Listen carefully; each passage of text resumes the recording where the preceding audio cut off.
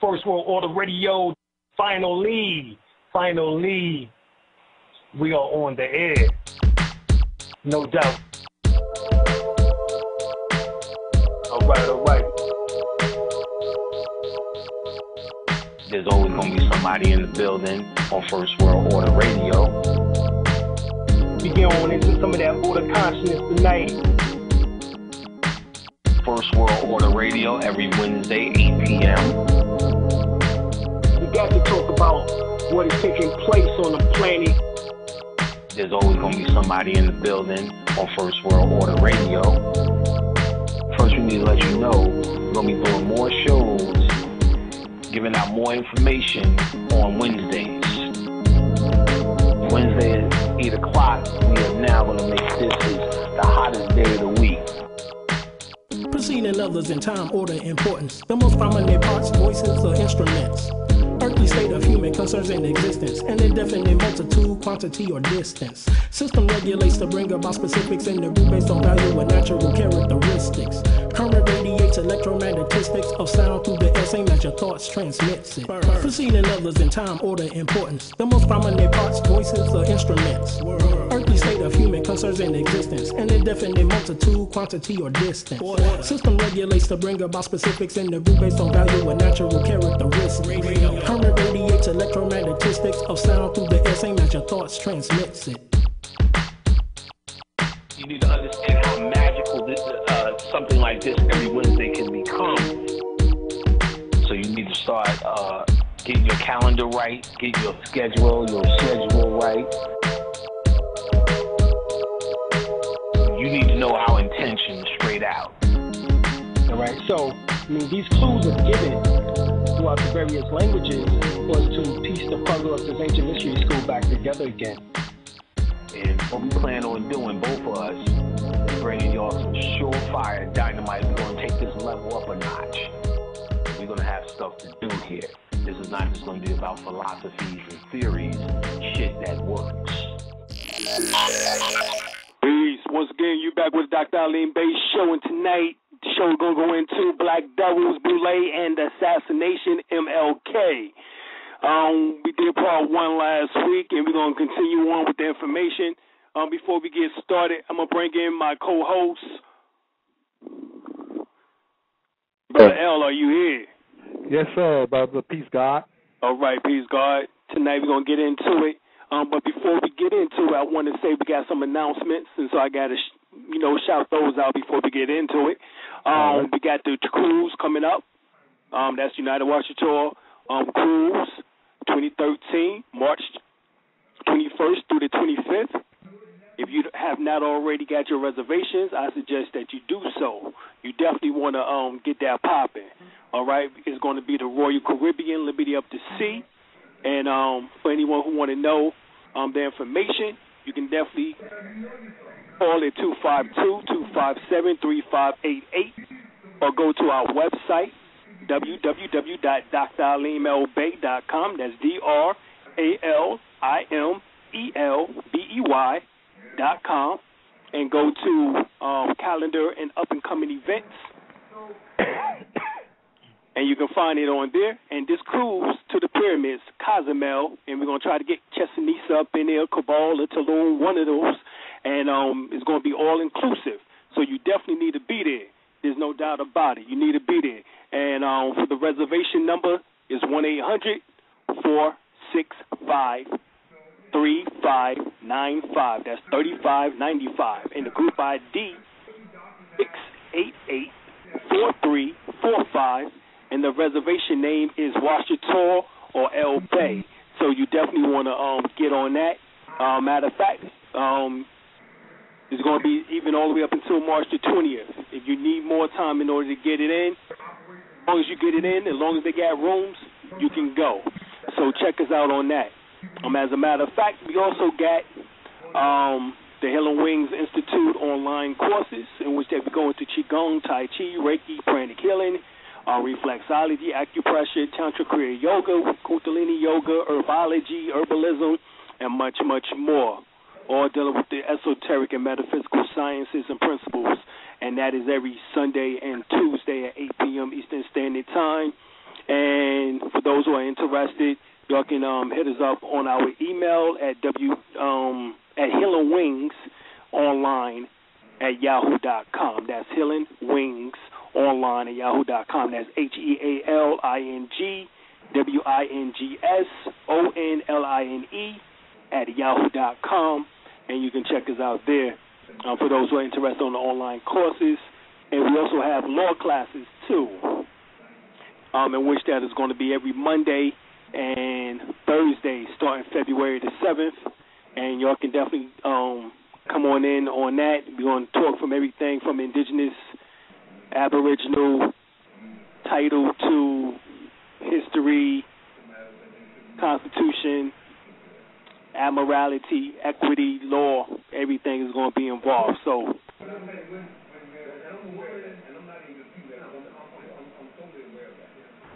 right. So for those who are interested, definitely come on in and check that out.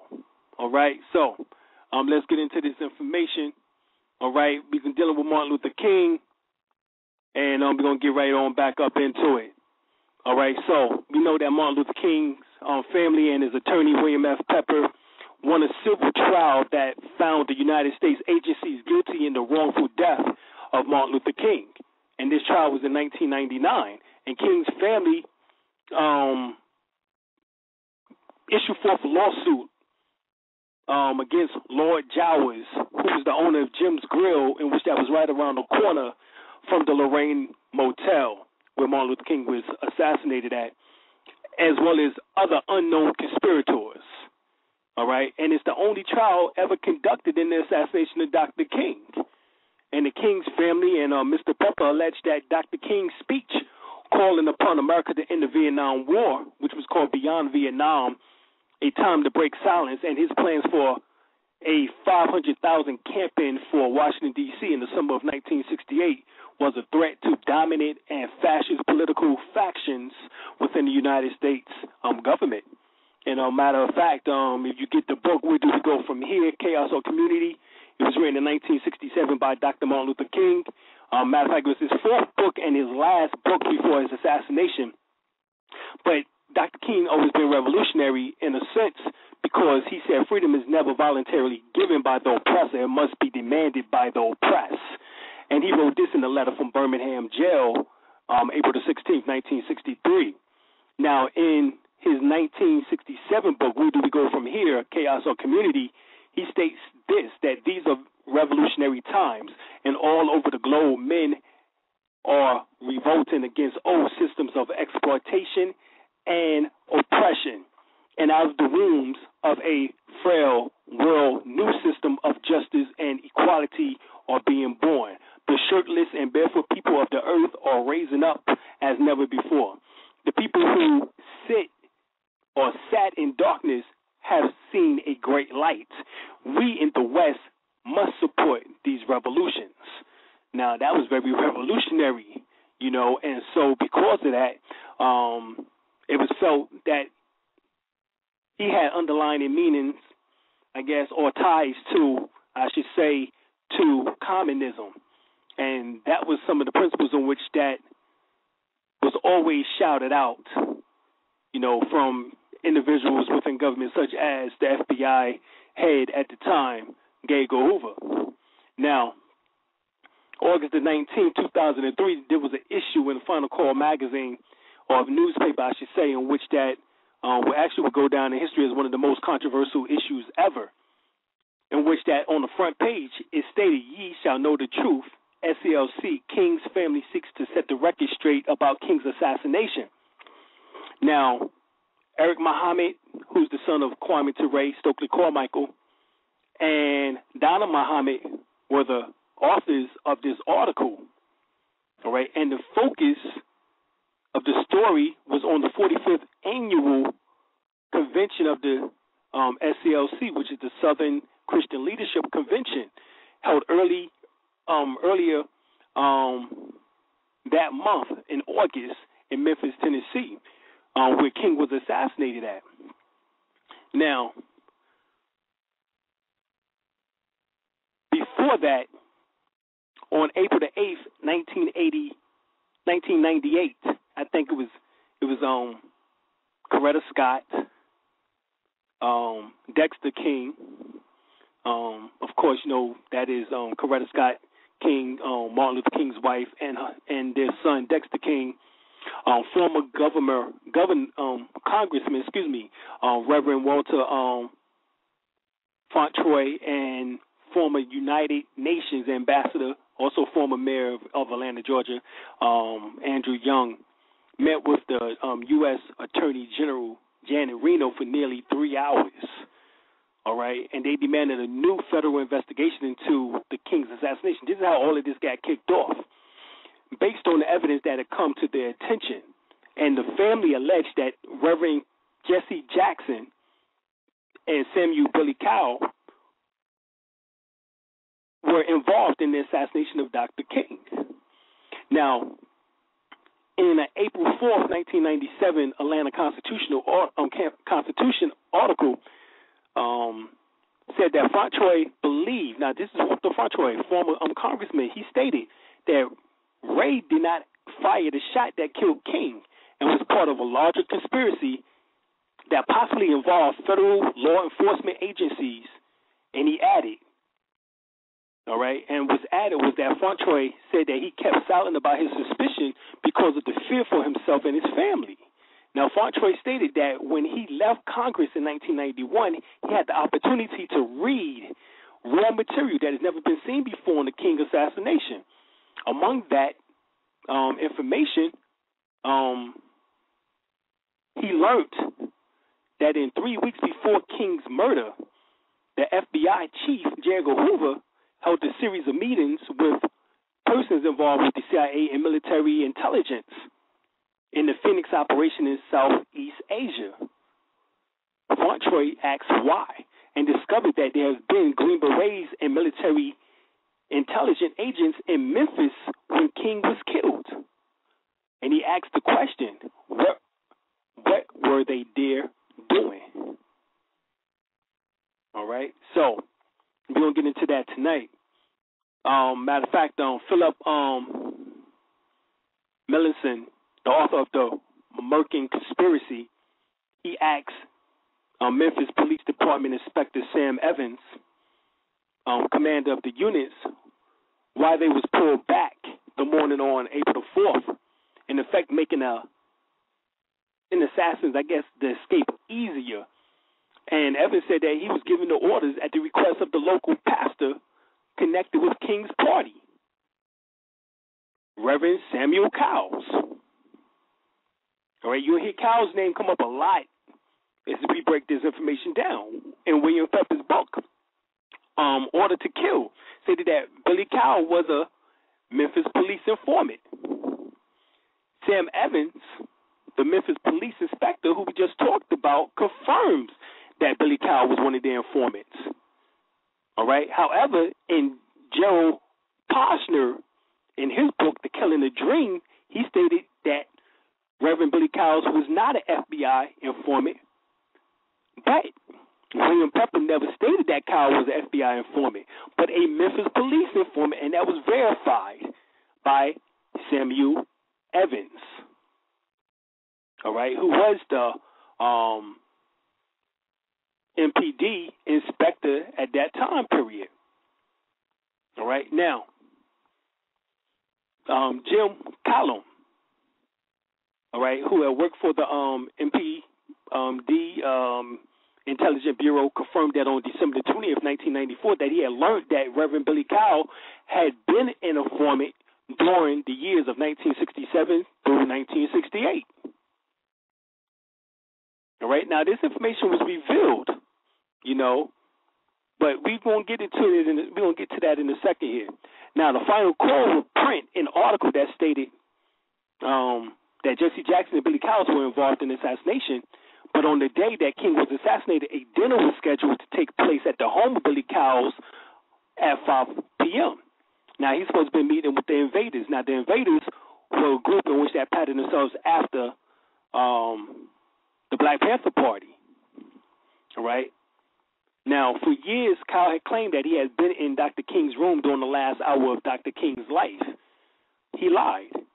Jose Williams stated that this was false and that during most of the afternoon until minutes right before Dr. King was assassinated, SCLC had a executive staff meeting. And since Kyle was not a member of SCLC, he wasn't at the meeting. All right, so it says that, as a matter of fact, Reverend Ralph Abernathy goes further and says that about Kyle's story. And matter of fact, Ralph was angry about it. And it says that if Billy Kyle said that, then Billy Kyle is a liar. And now Ralph said that Kyle had at no time been in the room with them. But Kyle did knock on the door of King and Abernathy's around the time of 5:51 p.m., 10 minutes right before the assassination at 6:01 p.m. And Kyle exchanged a few words with Dr. King, obviously about Dr. King wearing that tie. And it was alleged that it was Kyle who made sure that King had on his tie. And Steve Coakley breaks that information down. All right? Now, for those who don't know who Steve Coakley is, late Salam, he passed on this past year. Matter of fact, I spoke with him about a week and a half prior to his death, and I was trying to get him on the radio show. That never transpired. But this is why we're dedicating this information to him tonight, in order to get this out and, come across as plainly as we possibly can about who was involved and who was these black devils involved in the death of Martin Luther King. All right, so it was alleged that it was Kyle who made sure that King had on his tie. All right. Nevertheless, Dr. King then closed the door, and Kyle proceeded some distant north of the balcony. Right now, during the cross-examination of Billy Kyle and the King's family legal team, they played a video news conference dated April the 3rd, 1998. Now, during this news conference, Kyle said, now y'all can go and see this, it's on YouTube. He was here, and I was there talking about Martin Luther King. And only when I moved away so that they would have a clear shot, then the shot rung out. Now, hold up. Who's the they? To some, this was a Freudian slip, along with other information that had caused some people to believe that Kyle was involved in the murder, and he was. There's no doubt about it. It was Billy Kyle who told the Memphis police that King did not need protection that day. April 4th, 1968, and that King would have his tie on. All right?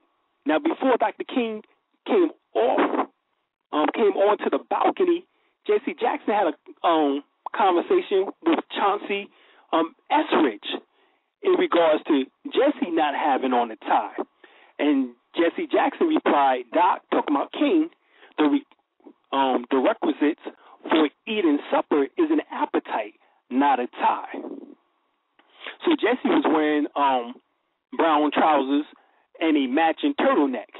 All right, the same turtleneck in which that he wore for 3 days with the blood smeared all over it from Martin Luther King. And we'll get to that in a minute.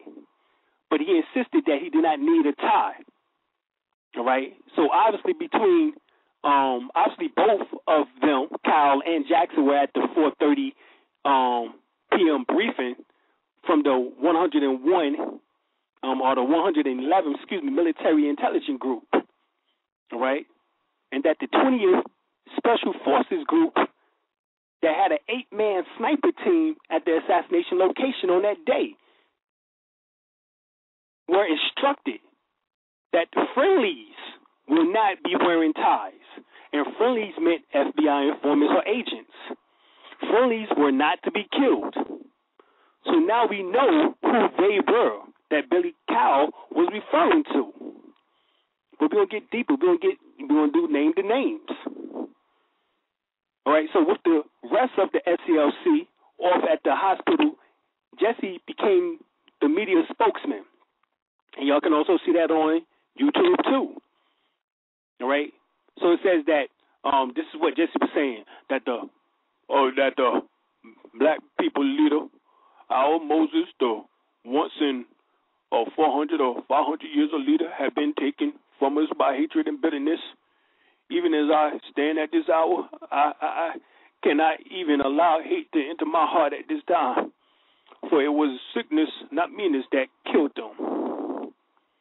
then he goes on to say, some were in pandemonium, some were in shock, some were crying, hollering, "Oh, God." And I immediately started running upstairs to where he was, and I caught his head, and I tried to feel his head, and I asked him, I said, "Dr. King, do you hear me?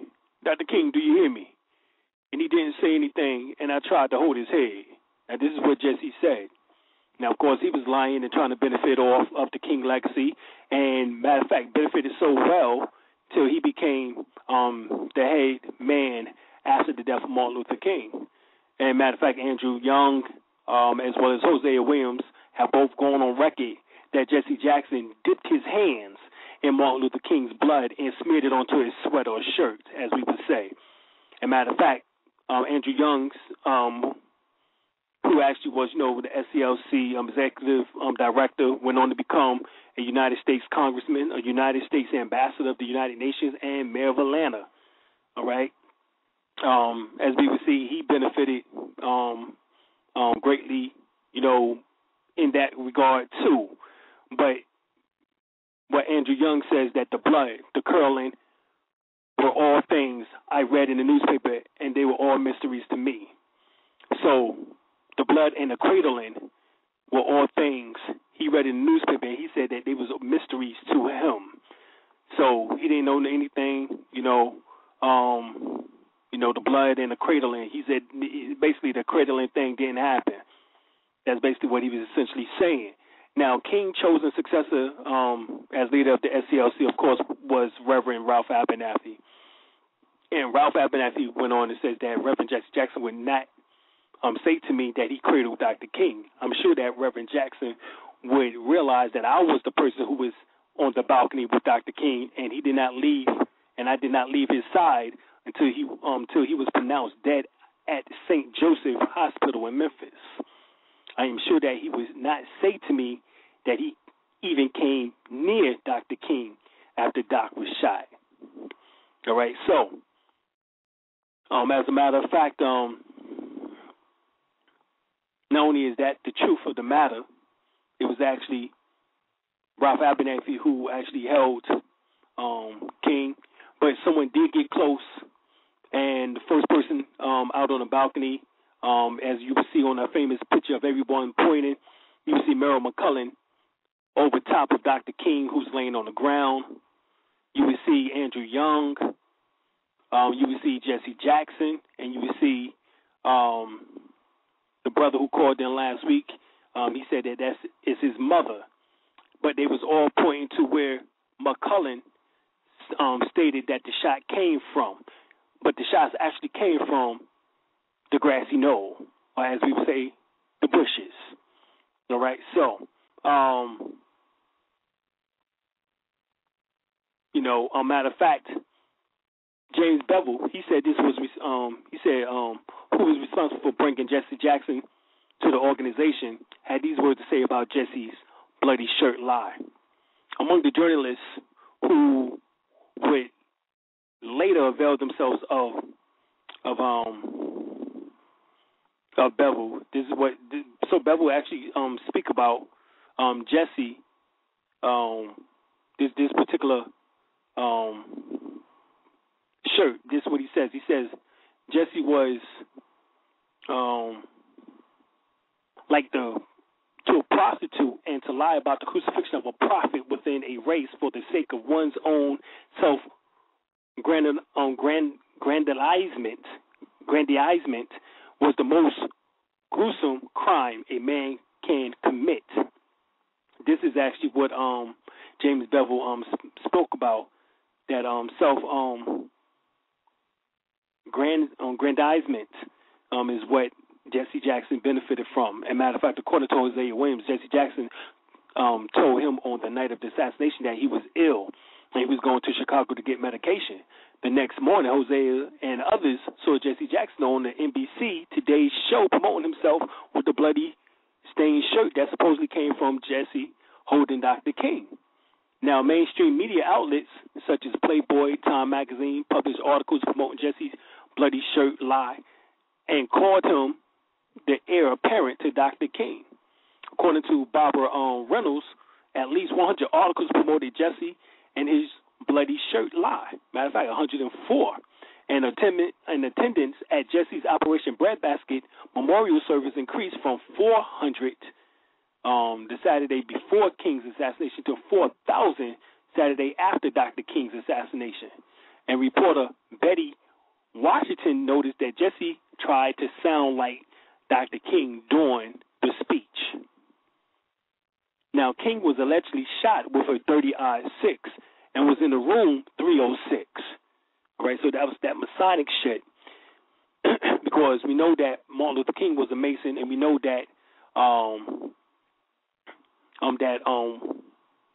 Gabriel Hoover was a Masonic Shriner. All right. However, according to the article, CNN, the James Earl Ray's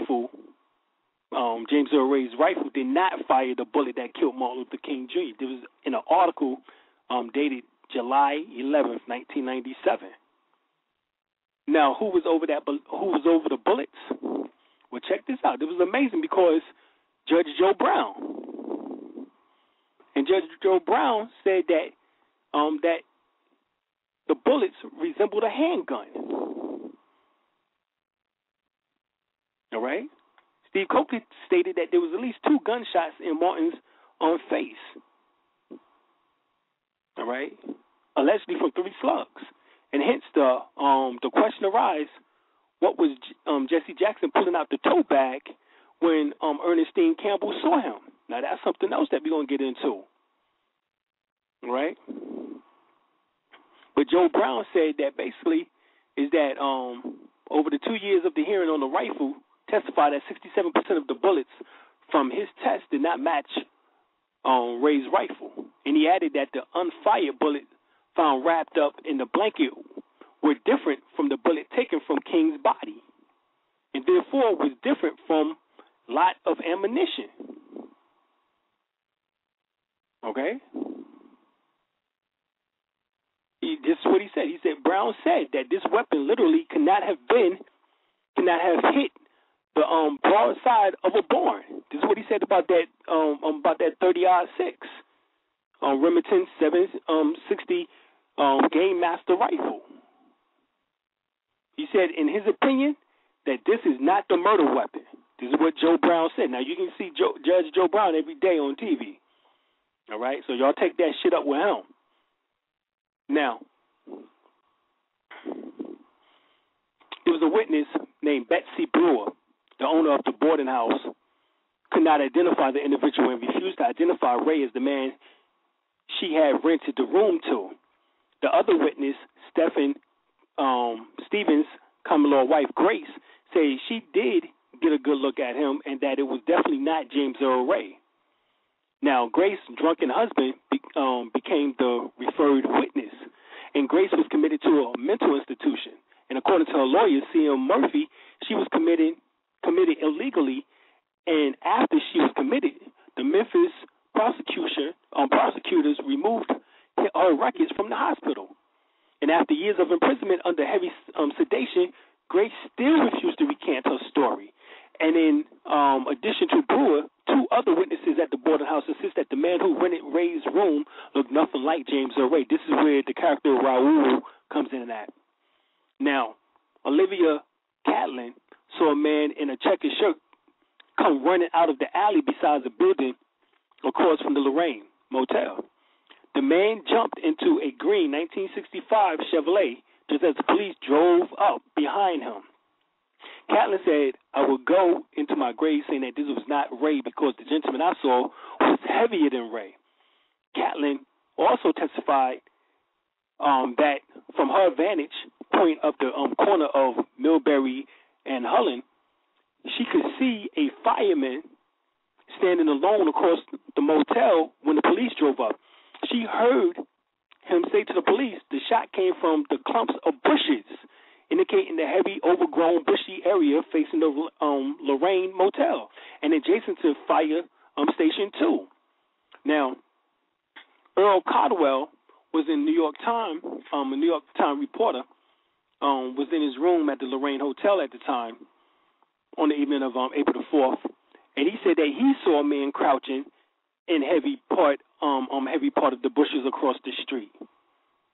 All right. In a 1993 affidavit from former SCLC official James Orange, that was read in the record, Orange said that on April the 4th, he noticed quite early that next morning, around 8 or 9 o'clock, that all the bushes on the hill was cut down and cleared up. It was as though the entire area of bushes from behind the rooming house had been cleared. The document, FBI document dated April the 13th, 1968, said that after King was shot, all right, when Solomon Jones, who was King's chauffeur in Memphis and also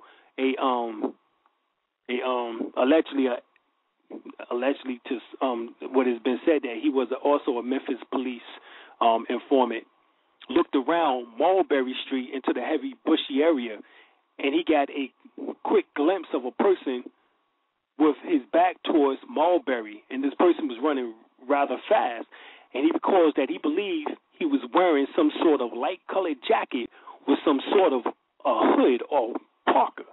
Now, Maynard Stills, who in 1968 was a senior officer in the Memphis Sanitation Department, confirmed in his testimony that the bushes near the rooming house was cut down. At around 7 a.m. on April the 5th, Stills told the jury he received a call from the Memphis Police Department Inspector Sam Evans. All right, now we already mentioned him, requesting the assistance in clearing bushes and debris from a vacant lot in the vicinity of the assassination. And Stills identified the site as an area of overgrown bush and brush across from the Lorraine Hotel. Now, so this is where this shooting was carried out at. All right. Now, for King, April the 3rd, 1968 arrival, however, William was for the same reason not asked to form the special black bodyguard. Matter of fact, Williams was the one who was supposed to be his bodyguard, but they did not. They removed him, as a matter of fact. All right. If you get information, you'll find out more about him. And Leon Cohen, a retired New York police officer, testified that in 1968 he had become friendly with the Lorraine Motel owners, Walter Bailey. And on the morning after King's murder, Cohen spoke with a visible upset Bailey outside his office at the Lorraine. And Bailey told Cohen about a strange request that has been forced him to change King's room to the location where he was shot. Bailey explained that the night before King's arrival, he had received a call from a member of King's group in Atlanta. All right, the caller, whom Bailey said he knew, but referred to him only by he, wanted the motel owner to change King's room.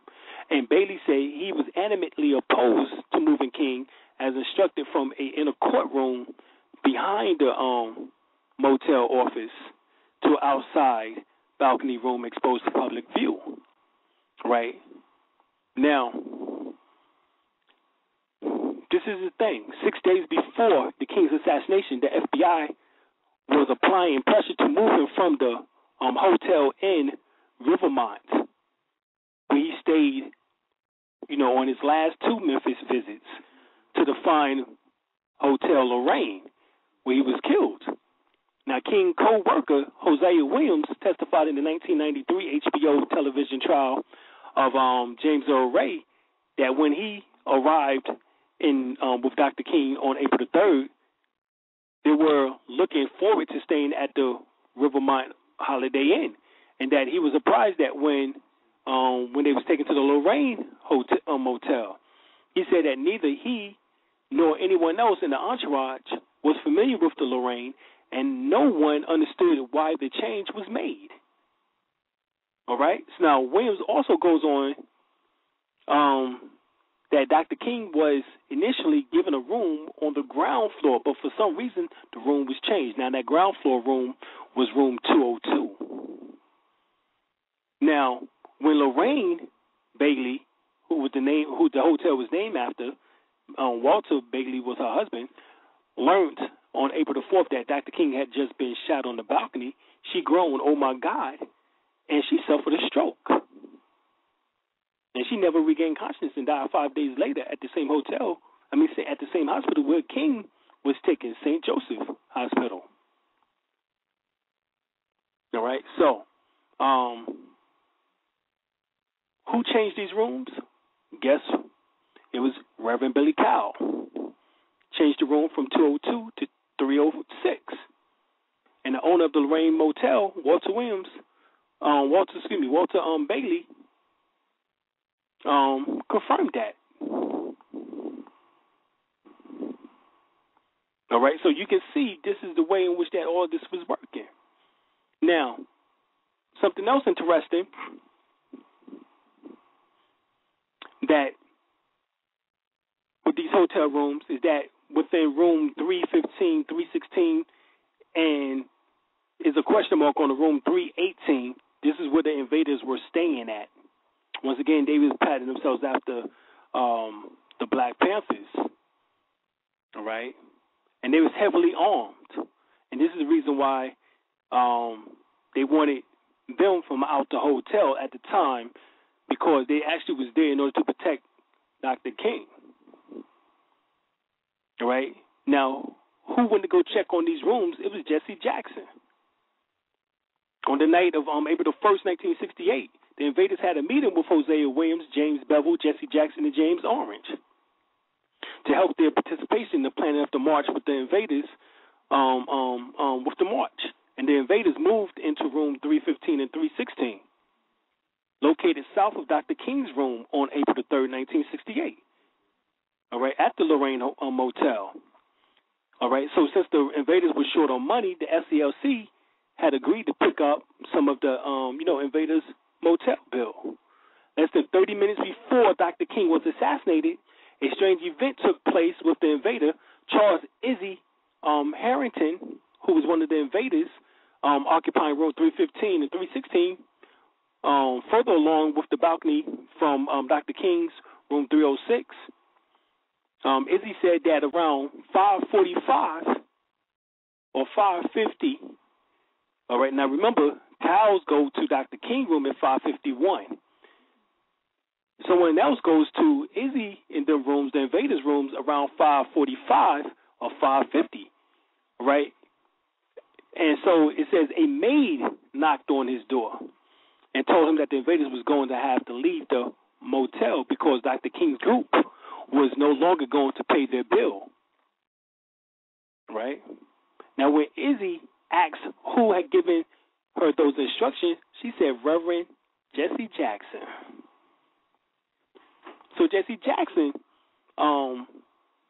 is the one who did that, and also he went by and checked the rooms himself in order to make sure. Now, this is the plot. This is what is going on. All right. So, Izzy, and the rest of the invaders gathered up their things and left. Some in Charles Cabbage, blue Mustang, others on foot. This explained the sudden departure recorded in the log in which that they brought up in the case. Now,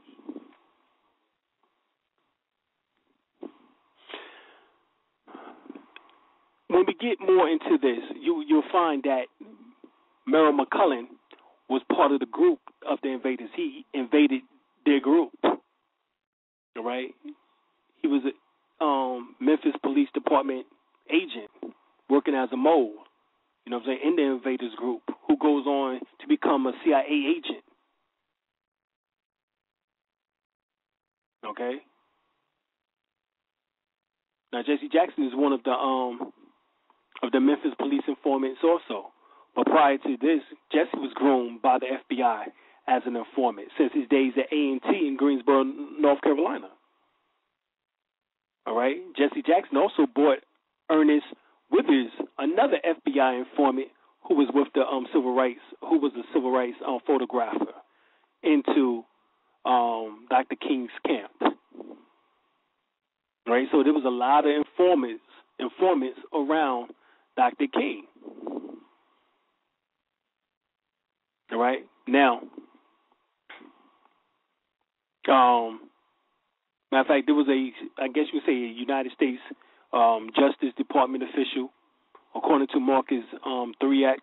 He says that this United States Justice Department official said that he had questions about Reverend Jesse Jackson, and that he examined Jesse Jackson's secret file locked up in the office. And he said he shouldn't be talking about this, but he leaned over and spoke in a very low voice. It was a stack of papers several feet high. And he added, impatient, I asked, so what, this is what Marcus said. He said, so what did it show? He confirmed that what I found out from other sources over the years, that Jesse had been an FBI informant most of his adult life. So he's a government freak. And so the guy goes on to tell him, the U.S. Department of Justice tells Marcus that my boss knew, I knew it, and he said, as he cuts off the discussion, so, he cuts off this discussion, he said, absolutely. So that has been verified. But it goes on to say, subcommittee of the assassination devolved into the murder of President Kennedy and Dr. King, and that a staff member basically, I guess you can say, speaks about the fact that Jesse Jackson was handpicked to replace Dr. King before King's assassination by the FBI. All right, and that Dr. King opposed the Vietnam War and was a threat to interfere with U.S. Foreign policies, and that's what happened. All right, and so this goes on in order to expose Messy Jesse, as Dr. Colley referred to him as. All right, so Martin Luther King first became a target of the FBI following the riots of Albany, Georgia, when the New York Times ran an article critical of the overt racism that the FBI was demonstrating, and King went on record as agreeing with that assessment. All right, that's when it got hot. But King, truthfully, was already being monitored at the age of 15. All right, when he graduated high school at the age of 15, he was already being, and graduated college at the age of 19. So he was already being monitored by the FBI, actually. All right, if you go get the COINTELPRO, or what is known as the Counterintelligence Program, Black Nationalist Hate Group, Racial Intelligence, is dated a month right before Dr. Martin Luther King's assassination. It was on March the 4th, 1968. It says, for maximum effectiveness of the COINTELLIGENCE program and to prevent wasted efforts, it says long-range goals are being set, prevent the coalition of militant black nationalist groups. In unity, there is strength, a truist that is less valid for all that is triteness. And it says, as evidence, all right, or as effective, coalition by black national groups may be the first step towards a real Mau Mau, which is, of course, a black revolutionary army or from out of Kenya. But in America, and it says that the beginning of a true black revolution, prevent the rise of a black messiah who could unify and electrify the militant black nationalist movements. And it says that Malcolm might have been such a messiah. He is the martyr of today, of the movement today. Martin Luther King, Stokely Carmichael, which of course is Kwame Ture, and Elijah Muhammad all aspire to this position. Elijah Muhammad is less of a threat because of his age. King could be a very real contender for this position, should be abandon his supposed obedience to whites' liberal doctrine, nonviolence, and embrace black nationalism. All right, and then of course, Carmichael, Stokely Carmichael, which is Kwame Ture, had the necessary charisma to be a real threat in this way. All right, and of course, we know that he had to end up, going to Africa. America. All right, and so this, it states within this particular document. Of course, you can read this, but it goes on further to say that these target members and the followers of the Student Nationalist Coordination Committee, which is called SNCC, of course, the Southern Christian Leadership Conference, SCLC, Revolutionary Armed Action Movement, RAM, Nation of Islam, and of course, emphasis was added. Officers handling these cases and those of Stokely Carmichaels of SNCC, H. Rat Brown of SNCC, Martin Luther King of SCLC, Maxwell Stanford of RAM, and Elijah Muhammad of the Nation of Islam should be alerted for the counterintelligence suggestions. J. Edgar Hoover. You can get this information from Brian Click from his book, The War at Home, The Covert Action Against the United States Activists and What We Can Do About It. Right, that is definitely a book in which that we all need to be reading. Now we're going over with Jesse, but of course we know Jesse basically is an extorter. He shake down various businesses, and that's how he gets his money. He's been doing that since the 70s, all right, since after the death of Martin Luther King, all right. As he's been put in that position, how is it possible for a man who's never actually held position in a church, as reverend, never had a church, the organizations, in which that he's part of or that he's supposedly formed, never have gone into other major cities or became national, all right, only within basically in Chicago area, but yet he's a millionaire, multi-millionaire, all right. There's some things in which that we had to ask about that question, and asked about how did that happen, never held the job, in his day, so good questions. Now, this is what Steve Coakley says about it. He said further into the article, you'll find a section in which that Steve Coakley speaks about that 15 minutes before the assassination, a community group that was there to protect Dr. King was removed specifically at the request of Jesse Jackson. So he verifies that once again. Now, when we get more into this article and different other information, because this is actually much research which they put together here, I'm dealing with this. All right, so we know about Jesse. As a fact, Jesse would not have been the top candidate or the heir apparent. He actually would have been sixth if that was the case. Ralph Abernathy would have been first, Andrew Young, Hosea Williams, James Bevel, James Orange, and then Jesse, if that was the case, all right, for leadership and what is called the SCLC.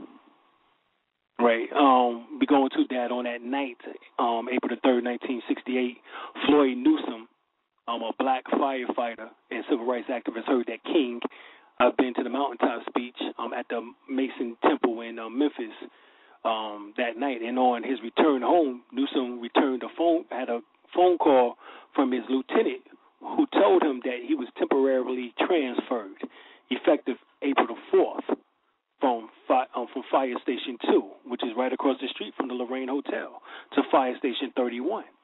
And Newsom testified that he was needed at the new station. Right, that's what happened. He said he was not needed at that station, that he needed to be at the other station. So that is what took place. There was another black firefighter at Fire Station 2, Novell Wallace, who testified that he received orders to be temporarily transferred to a fire station far removed from Lorraine Hotel. He was later told vaguely that he had been threatened. Right, and then in March, April probe, I think his name was Mike Venice, describes the similar removal of Ed Redditz, a black Memphis police department detective from Fire Station 2 who did surveillance 2 hours before King's murder. And to understand that Riddick's incident, it was important to note that it was Riddick himself who initiated his watch on Dr. King from the fire house across the street. And Riddick testified that when King party and the police accommodating them arrived from the airport at the Lorraine Hotel on April the 3rd, he noticed something that was very unusual. When Inspector Don Smith, who was in charge of the security, told Riddick he could leave, and Riddick noticed that there was nobody else there. And in the past, when they was assigned to Dr. King, they would stay with him, and he saw nobody was with him. So he said he went down the street and asked the fire department could we come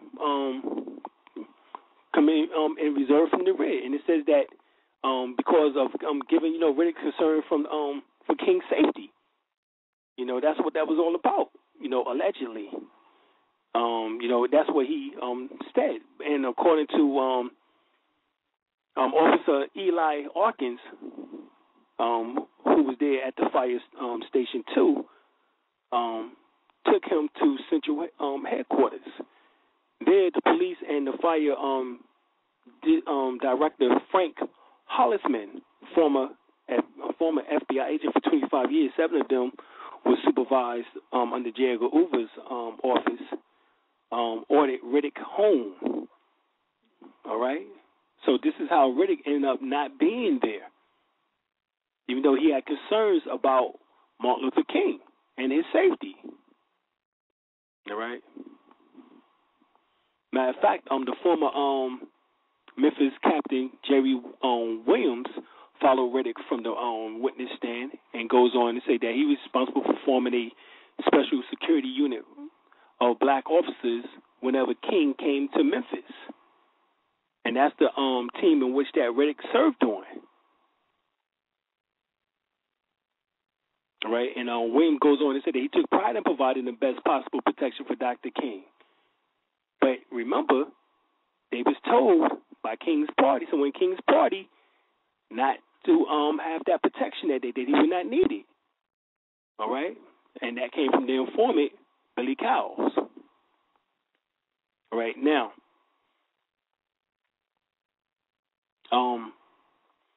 in Memphis there was an Alpha 184 team leader introduced Warren and Murphy to Lieutenant Eli Hawkins of the Memphis Police Intelligence Bureau, and Hawkins reported them that the assistance was essential to save the city, that Dr. King's forces were preparing to burn down. That's basically what that was stated. They then met up with the contact around 1 p.m., and Warren named him and said he believed he was a CIA agent.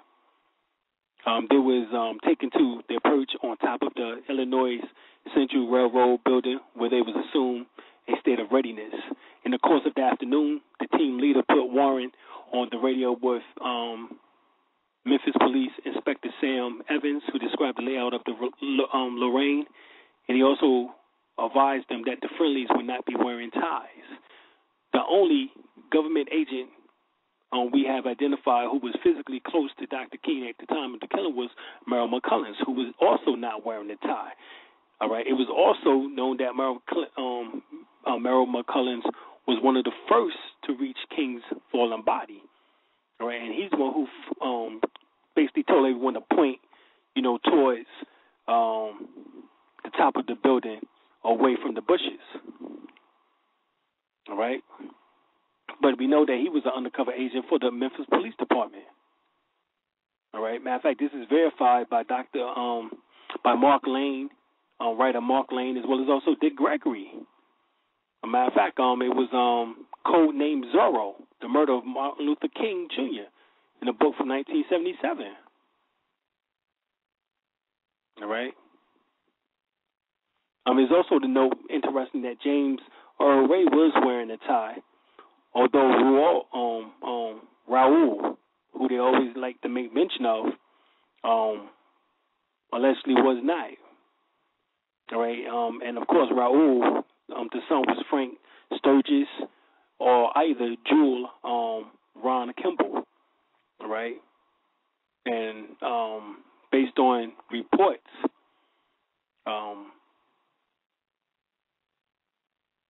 we know that Kimball was definitely in cahoots with the CIA, as he reports himself. You know, but Frank Sturgis is actually Raul, but we know that Kimball was definitely there on the scene too. There was two men in which that James Earl Ray speaks about, in which that he met, or that was there around that time period. Immediately after Dr. King came up onto the balcony, Jesse Jackson cried out, "Our leader." And from Jesse's crying out, froze Dr. King on the balcony, you know, as possibly to use as a signal to let the assassins know that the target is in position to be shot. Not long after Jesse cried out, Dr. King, someone fired at least one shot that killed Dr. King. The first person to reach Dr. King was Ralph Abernathy, but the other one was Merrill McCullen, who was over the body in that famous picture. Ralph noticed Billy Cowell crying like a baby and told him to call for an ambulance. Cowell tried to use the phone, but he couldn't get in contact because, like we said, Lorraine Bailey, who was the over the switchboard, she suffered a stroke or heart attack. Some say it was a stroke, some say it was a heart attack. And as you can see, certain key people in the position could have been there possibly to prevent Dr. King from being killed, was either told to leave the Lorraine Motel, or they was told to leave. And so in William Pepper's book, Orders to Kill, we're gonna bring this issue back up about Jesse Jackson.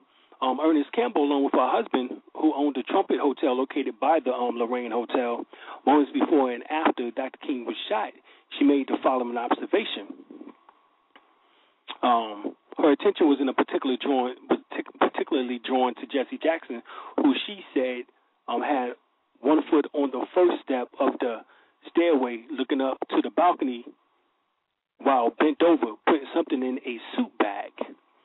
And Jesse Jackson looked startled when Ernestine Campbell noticed him putting something in a suit bag. What item could Jesse possibly be placing in the suit bag? Now, remember we said earlier that that according to Judge Joe Brown, that it looked like a handgun was used, and that there was 2 holes, 3 slugs. All right. Now, my man Steve Coakley, he goes in on that, and so what was the suit bag notice? What was this suit bag noticed by Ernestine? Was this the same tote bag Don Rose noticed Jesse carrying around Chicago shortly after Dr. King's assassination? Okay? Now, Jesse Jackson was the first person to call Dr. King's wife to let her know about her husband being shot. By him being the first person to call Dr. King's wife, he would make himself appear innocent in the eyes of many, especially Dr. King's family.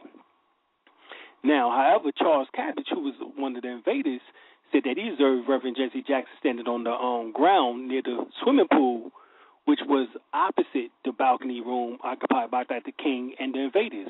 He said that Reverend Jackson kept glancing impatiently at his watch. Now, in all fairness, they were supposed to the invaders were supposed to meet at Reverend Cowell's home at 5 p.m.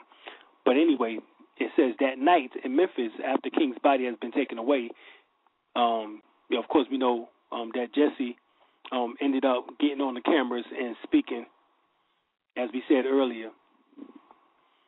All right. As a matter of fact,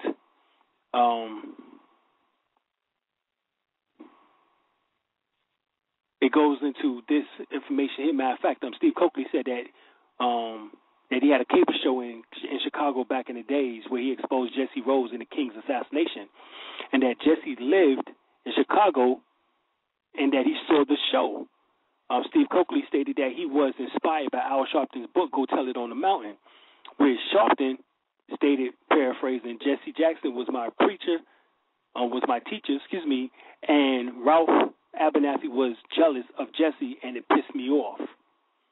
Right now, Steve talked about it on his cable TV show, and Steve brought it up, and Jesse called Al, telling him what Steve Coakley said.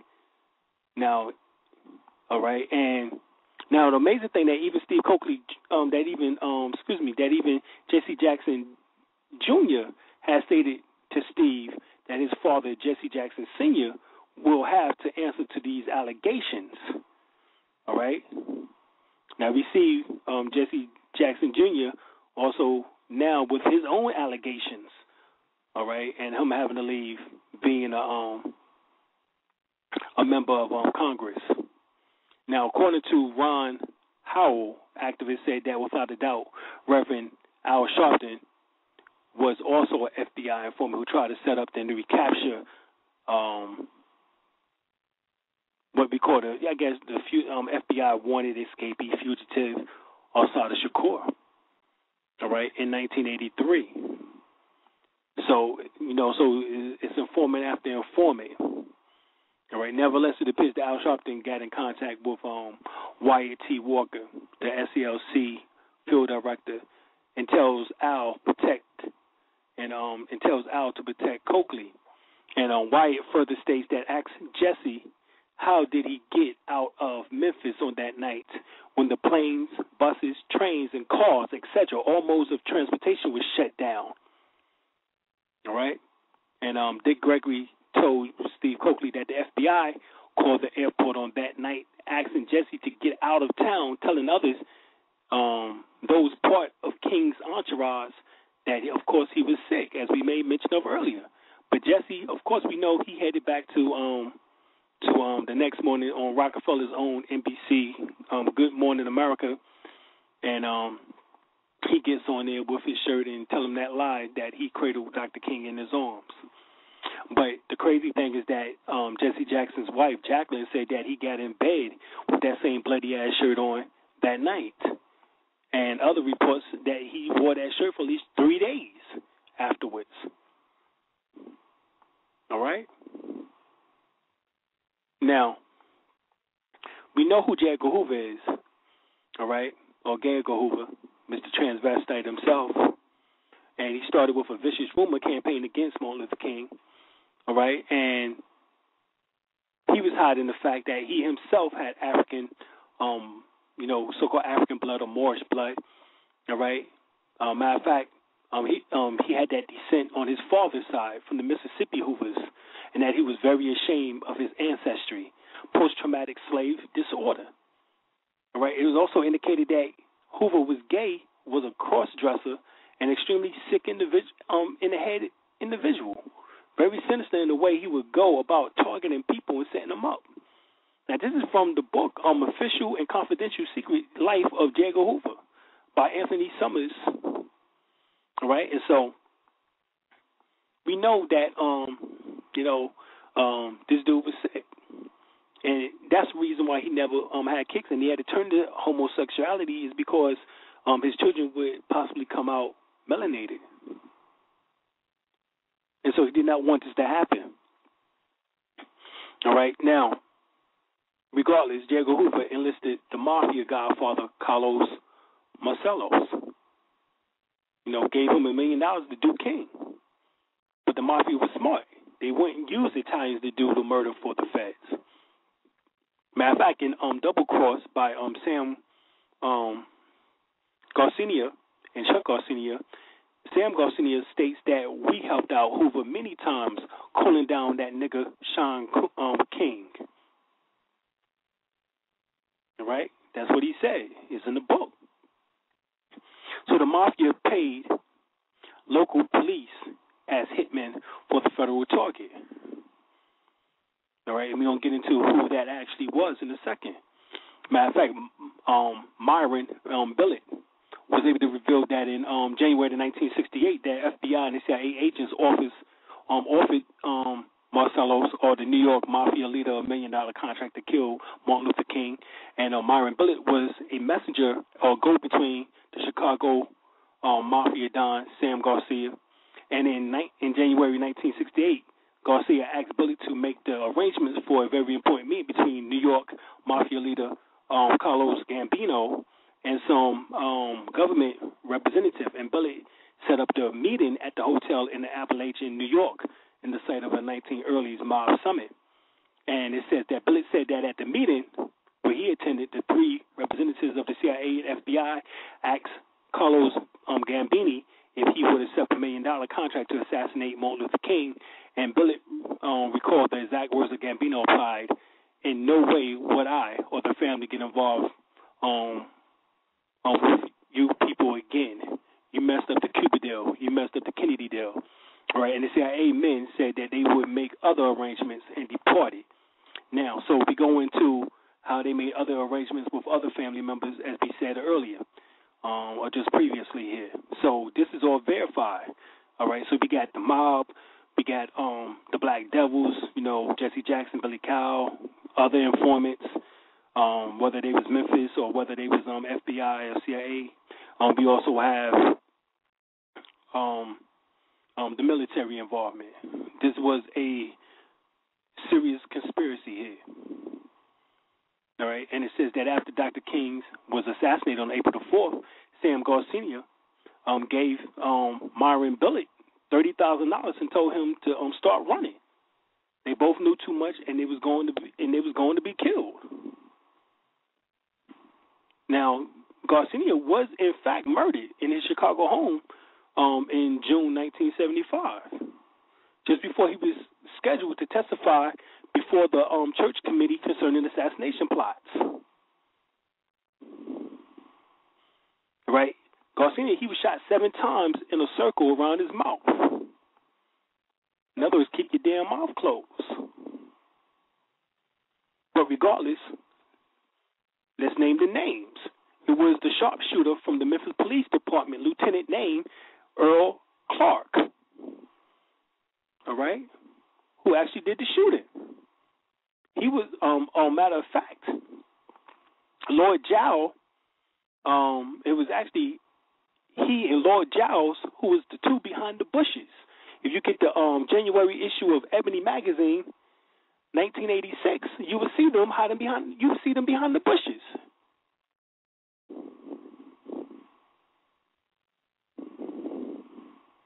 Yes, you will see that yourself. Of course, now since I done told you, they probably won't take that shit off the market, but going to get that shit right now. All right, is Ebony Magazine, January 1986. Martin Luther King is on the front, and it says "The Living King."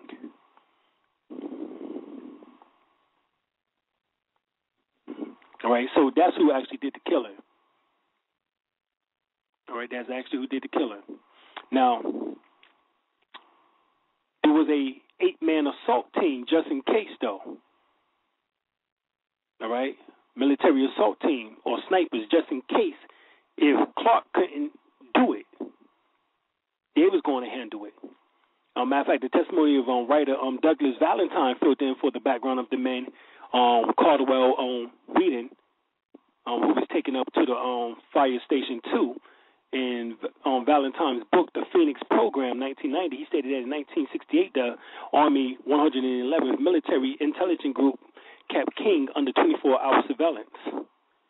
His agents were in Memphis April the 4th. In an 8-man United States Army sniper team trained for weeks to use everything from K-bar, military Rambo knives to anti-tank rockets to terminate Dr. King. They practiced ambushing a moving car in a parking lot. The testimony on which jury David Morey later described as awesome was that of the former CIA operative Jack Terrell, a whistleblower in the Iran-Contra scam. Terrell testified by video that his close friend J.D. Hill had confessed to him that he had been a member of the Army sniper team in Memphis assigned to shoot an unknown target on April the 4th. Of course, we know who that is. And after training for a triangular shooting, the snipers were on their way into Memphis to take a position in a water tower and two buildings when their mission was suddenly canceled because Clark succeeded. All right, and it says, Hill said he realized that when he learned of King's assassination that the next day that the team must have been part of a contingency plan to kill King if another shooter fell, and who was that shooter once again was Clark. So now Fletcher Prouty was former Pentagon colonel and author of The Secret Team, was responsible for providing military support for CIA covert operations in the 1960s. All right, so this is where this joint effort came from, naming everyone who was involved in that. Of course, it goes deeper. There's more involved, but we got the main characters. All right? Now, we're going to go to the phone lines here. I'm going to bring in my co-host.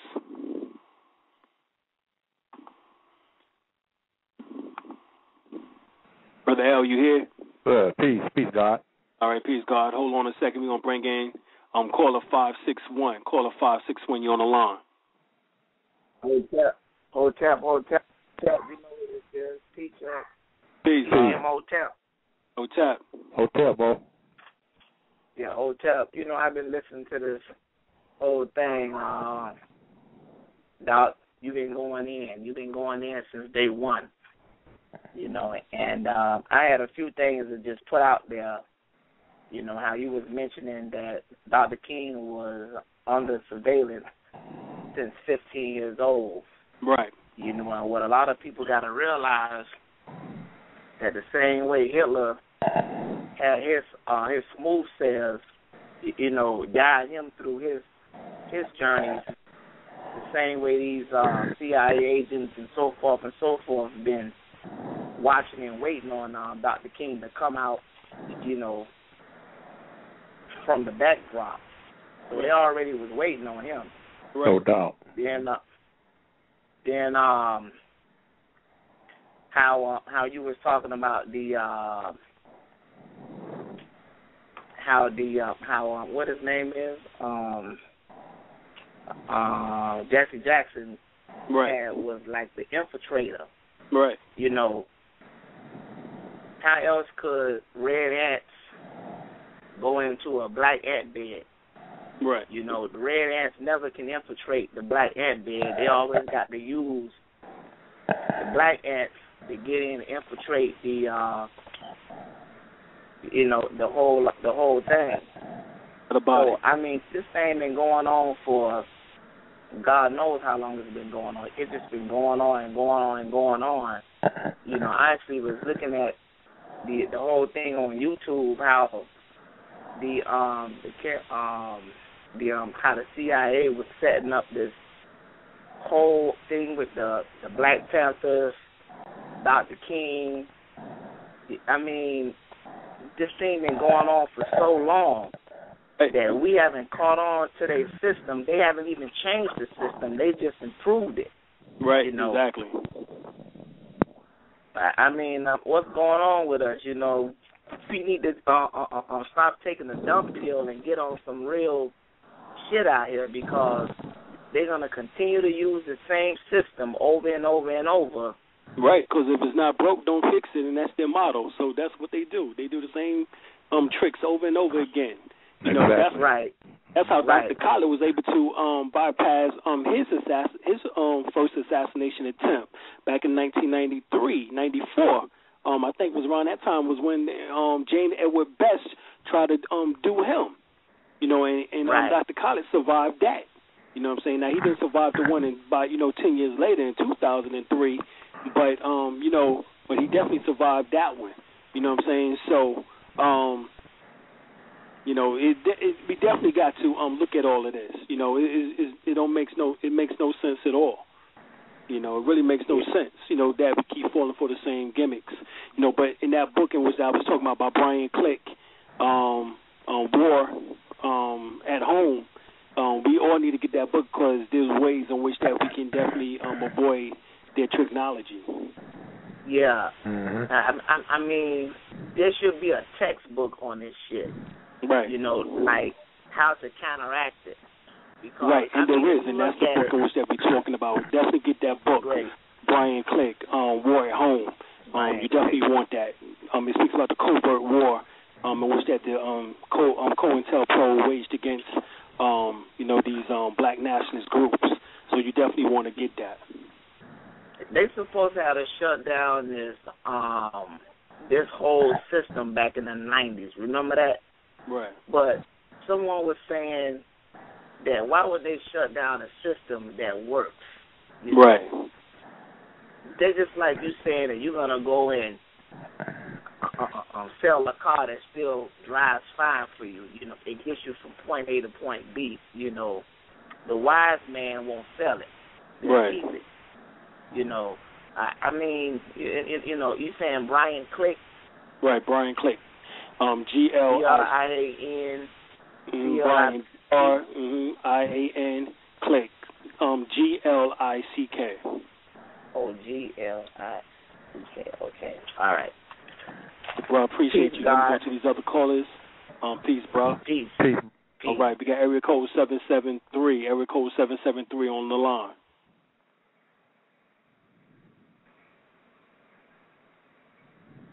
Peace. 773. Area code 773 on the line.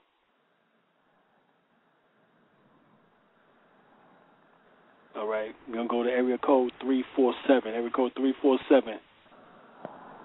Peace.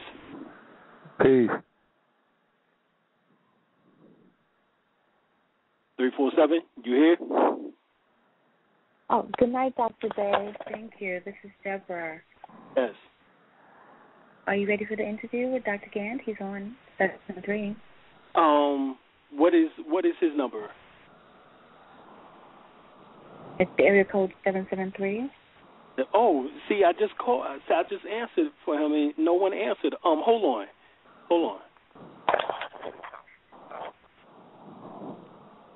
All right, area code 757. You're on the line. Peace. Yeah, peace to the guys. Yeah, I just wanted to add on.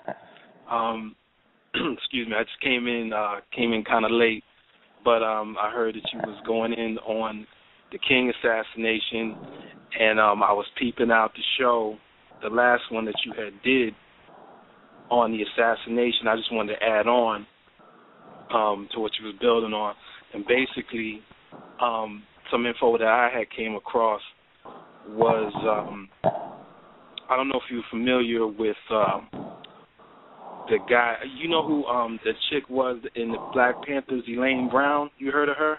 Yeah, we know Elaine Brown, yeah. Yeah, so in the book she wrote, she talked about the guy, the white boy in the CIA that she was involved with. Right. J. Richard Kennedy or something like that. Mm-hmm.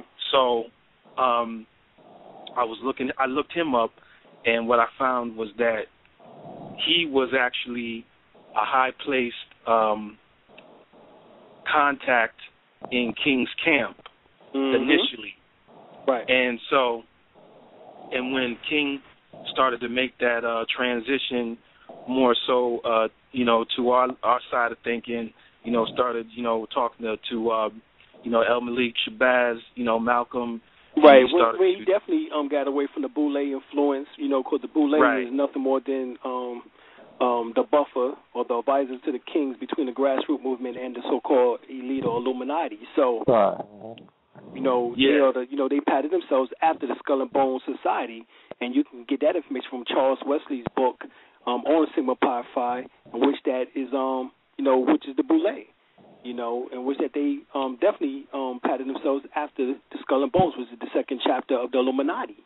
So there's no doubt about that from off of Yale's campus.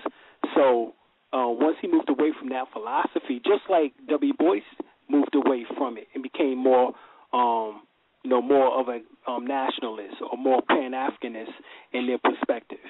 This is what happens. Right. Yeah. Exactly. So when he started making that transition, this guy that was already inside of his camp, from what I was reading, he started to report back to the CIA and Hoover that King was becoming communist, and therefore they documented and listed him as a threat to national security. So I'm thinking that this was basically like what they were going to say if they were caught and being implicated in setting up his assassination. They were kind of like basically trying to make a paper trail to say, well, he was about to be communist, he was about to be a threat to national security, but basically this was like I think the impetus for them starting to plot out his murder with this guy Kennedy and also Elaine Brown, which I had mentioned earlier. She was actually the reason the Panthers were brought down, right?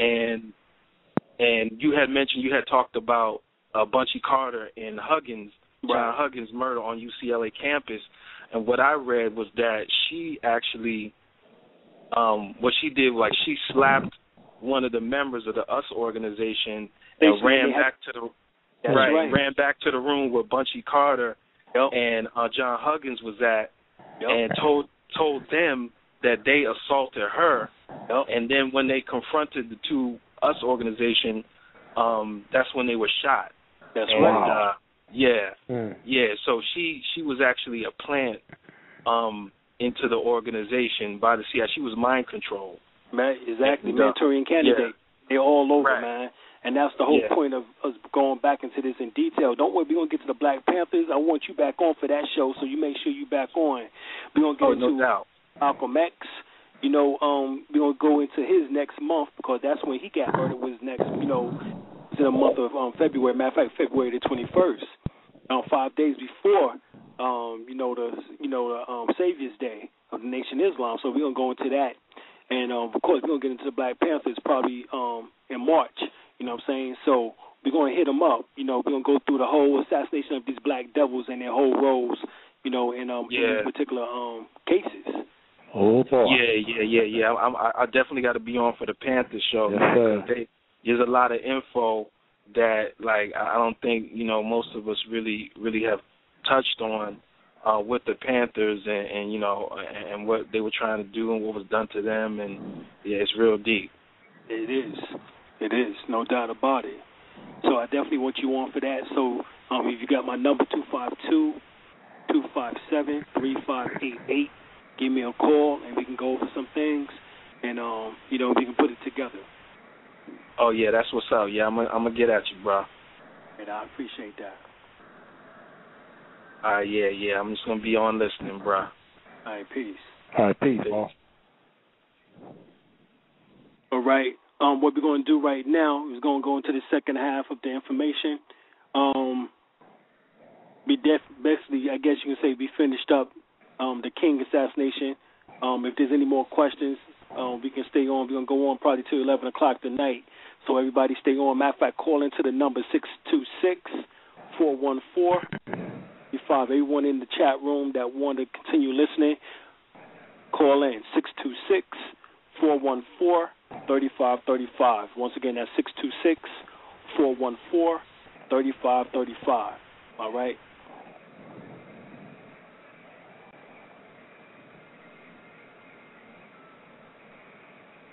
Peace. Ayashate Washington Ish. Ayashate Washington Ish. Peace to the Nova. Peace. Yeah. From me doing my investigation and research, everything is not a coincidence or an accident. Dealing with a book that was actually done by a brother was actually speaking about the story of Martin Luther King about how he was with the American Communist Party at one time. You Right. know, and what most people don't know is before he came affiliated, was put up front to become the front man for the NAACP and the in the civil rights movement. His brother, who was also a minister, he was the one who actually was like the one that had the power. But by Martin Luther King being more educated, more articulate in his speech, then that's when they went head on and went with him. But also at the same time, you know, most people forgot that he was also a part of Alpha Phi Alpha, and he was also a part of the Sigma Pi Phi, you know, which was the BOULE. Yeah. So dealing with all these information that you actually bringing up front and up forth, you know, I remember I put on Facebook about how the NAACP was actually founded by the Jews. That's you right. See? So by they head being inside that, you really have to ask yourself, where are they getting all these money to finance themselves while this is going on? Right. So this may not have been a coincidence or an accident. Just like Brother Stevie Cooley had put out there, who I think got assassinated from him putting out the information. You know, well, he told me a week before he passed, a week and a half before he passed. Matter of fact, I talked to him several times, but then those 2 weeks passed, and he told me that, brother, man, they almost got me, brother. He said when I was in the hospital, they almost got me. Yeah. He was telling me this personally. Yeah. You know what I'm saying? And so he felt, you know what I'm saying, like they was after him and they was trying to get him. And then no more than a week and a half later, you know what I'm saying, he was gone. And also, what most people don't know is that the speech that Martin Luther King had gave, that I Have a Dream speech, he did not write that speech. Right. It was some brothers who wrote it, because when he spoke, he actually said that the Negro was exiled in his own land. And that was the key right there, where most people didn't even much pick it up, that we who are considered as Negroes was already home in this land. Exactly. And that was a big major key, you see. And with that... That's funny that was the same key in which that Malcolm soon found out when he went to Africa. And, you know, he was told that this land was ours too. So that's so it's funny that they both found out in their last few years of life is that the land belonged to us. Maybe they got killed because they're going to start teaching about birthright and national law, nationality and birthright. Well, it's possible. There was 3 chapters that was left out of the Alex Haley autobiography of Malcolm X, in which that is within Manning Marble's book. You know, in which that I suggest everybody get, in which that goes into it. But go ahead, Brother Paul. Yeah, but, you know, it's amazing how the information is coming out when you had Malik El-Shabazz get assassinated, Martin Luther King. Well, most people don't even much know that Martin Luther King wasn't even much his name at that time. You know, his name was Michael, but he changed Michael King his name. Jr. That's right. Yeah, most people don't even much know that. And then you had John F. Kennedy, who actually put his hand inside of the mafia when they started taxing the mafia, and it was like trying to tell his daddy, because his daddy was running moonshine and all that. They said, "Hey, tell your boy, don't touch us." You know what I'm saying? And then that's when you had the rest of the other Kennedys. Now, the thing is about that, John F. Kennedy, he was in the Knights of Columbus. Most people don't know that. Right. So it was certain things that had to be done, which was ordered by him by the Roman Catholic Church not to do. You see, it is not a coincidence or an accident. Here you have Joe Biden, who is the vice president of the corporation, who is a Catholic, right? And then, I mean, it's all tied in together. You know, it's just like we were speaking about the Black Panthers Party, also the Cobra Party, when it was actually, you know, writing letters back and forth instead of the brothers and them sitting down and be like, hold on, let's who trying to coerce against us to fight against one another. But no, they didn't even much do that. So now we must be very vigilant and eye-opening to see who are the black devils amongst us. No doubt. there was a letter that came out on a newspaper that was called Newsletter Frontline. They were saying how Jesse Jackson also had things against the Peace Stones. You know what I'm saying? That's so, right. I mean, it's a whole lot of stuff that his hands had been into. Yeah. You know, so, and then, you know, he came out there on the land, too, down there in Georgia. And look what happened when Dr. That's right. wound up going to jail. Right, but so he did Al Sharpton, too. Yeah, both of them. You know what I'm saying? So they both. You see, but they have to use them as a pawn to actually keep the masses of the so-called misnomer Negroes asleep to what is actually going on. Yeah. Because look what wound up happening, right, when he said about Barack Obama. He said, I'd like to cut his balls off. Here at the at the speech, when Barack Obama was at the stadium, he was crying. And I'm like, hold on, what the fuck he crying for? He just want to cut the dude's balls off. You know, unless that was a Masonic talk. Right. You see? Yeah. so I mean, it's crazy. And then you really got to look at it. You come out with the Rainbow Coalition, and then you have everybody talking about that gay is the new black dealing with civil rights. But you got a Rainbow Coalition, but we know that when they was talking about, this is so fucked up, bro. It ain't even much funny. That's right. You're right, I agree. Hold on, Brother Paul. Let me get this other caller in here. Let's see what you want to have to say here. Peace. Greetings. Peace. Is this my line? Oh, peace, this you. Guys. Peace. How y'all doing? Hey. Oh, peace. Got it? Peace, guys. The God just asked, peace, Brother Noble Pa, peace, God. Peace. The God just asked, what the fuck he crying for? We already know. One of the brothers shared with us that the Caucasian at his job said, I don't know why you happy y'all won. We ain't gonna do nothing but take it out on y'all. And then also, too, they're taking away the gun laws. Y'all know how Caucasians are about their guns. So it's like, right now, I just want to give a shout-out to the past ancestors. Martin Luther King, Malcolm Earl Ryan. I'm going to say his name 3 times like Beetlejuice.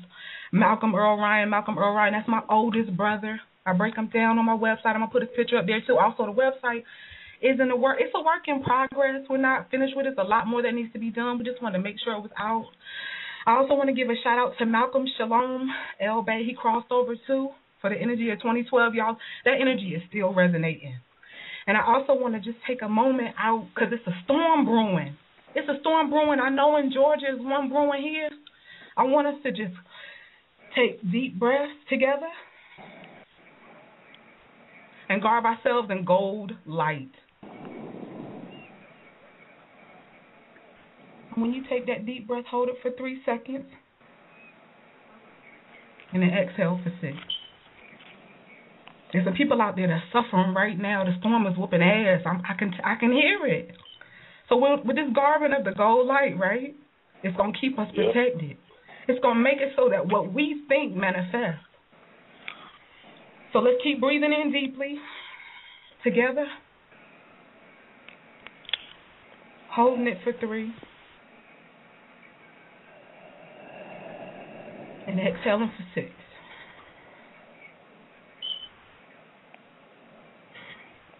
Holding it for 3. And exhaling for 6. And see that gold light, right? It keeps you protected. Yes, Goddess. It also draws more positive energy. That's what it does. So anyway, I got an announcement too. We have a females add-on website Friday.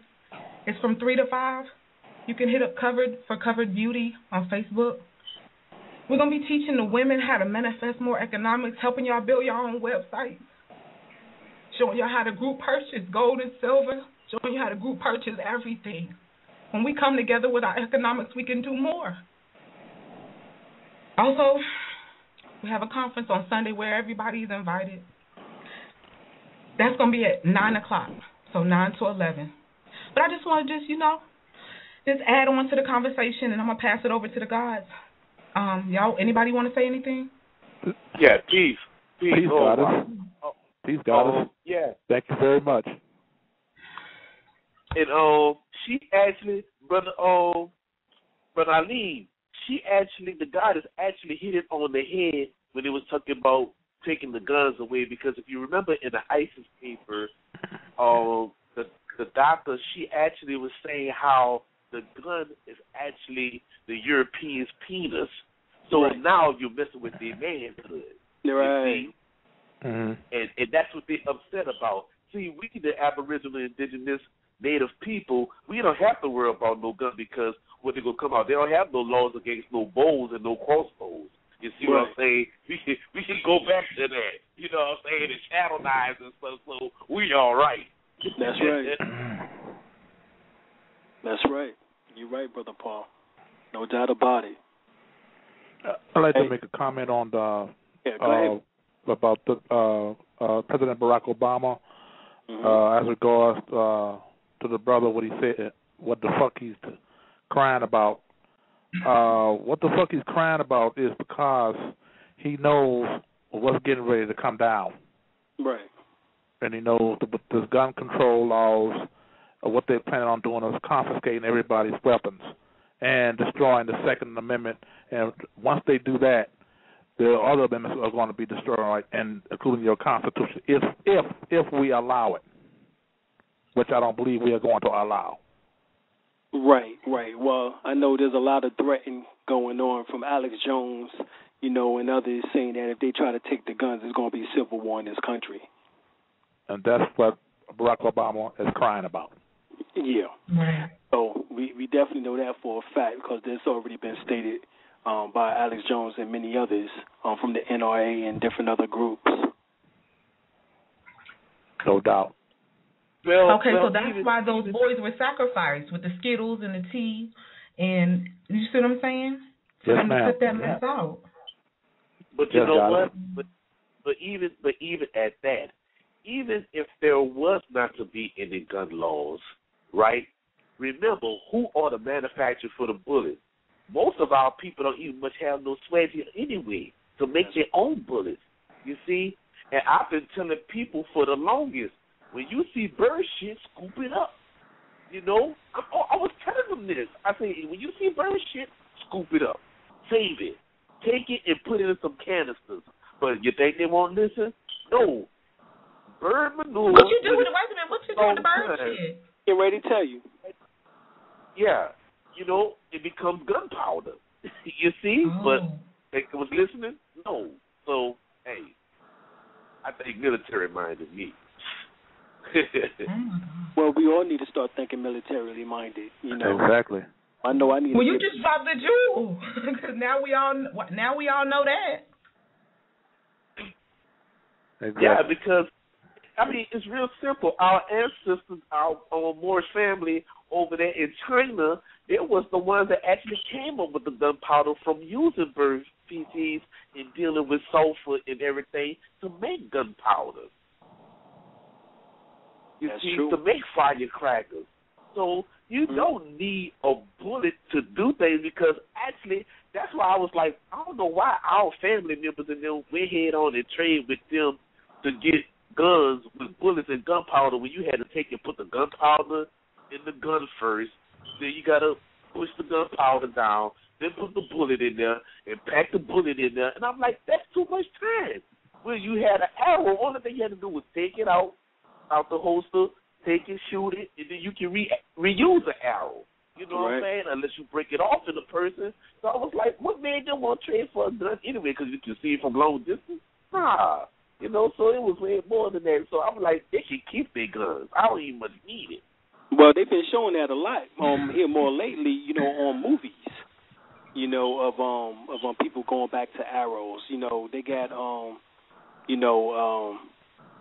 the arrow being shown in so many movies. I can't even think of all of them right now, at this time, because this subject. But, it's a real, it's definitely something in which that people definitely need to investigate, is learning archery. You know what I'm saying? I know I learned it back in the days, and I probably need to pick it back up. But we all need to start doing something based on martial arts the Montu arts, you know what I'm saying, and get back in tune. Yeah. But thanks, Brother Pa. We're going to go back to the phone lines here. And we getting ready to bring on for the second half.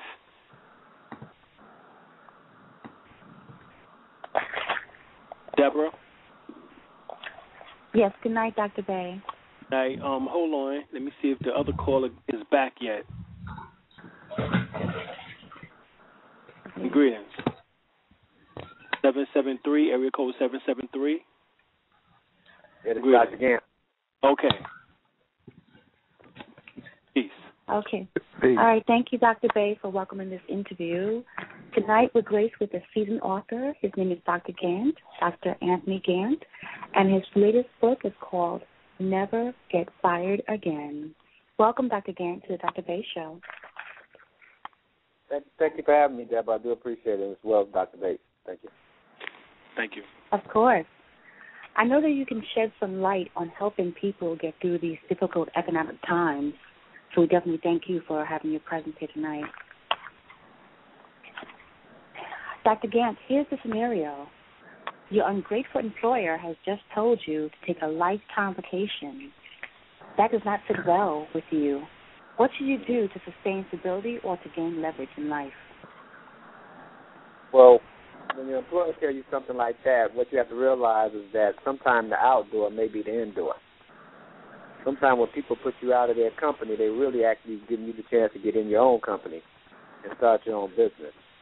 Unfortunately, a lot of us, Deborah, haven't been taught how to do that, and we understand that having our own business is putting us in control of our working present as well as our working future. So the question that needs to be asked is, how much control do I want to have over my working present, and how much control do I want to have over my working future?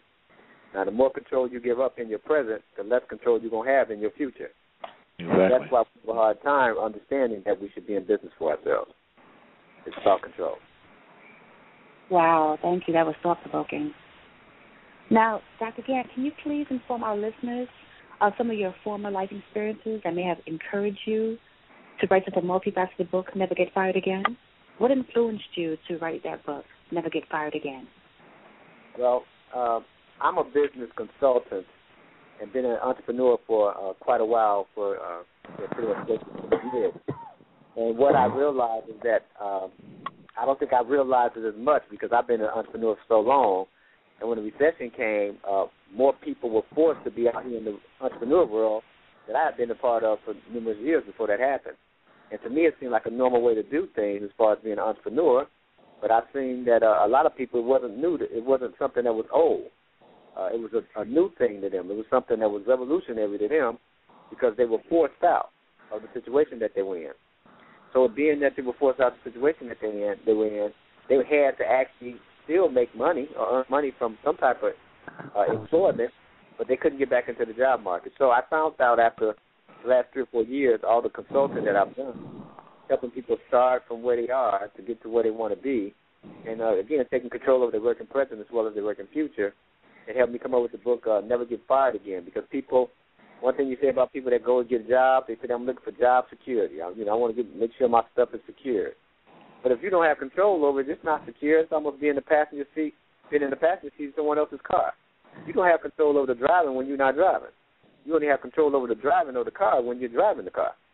And so your security is in you driving, not in you riding.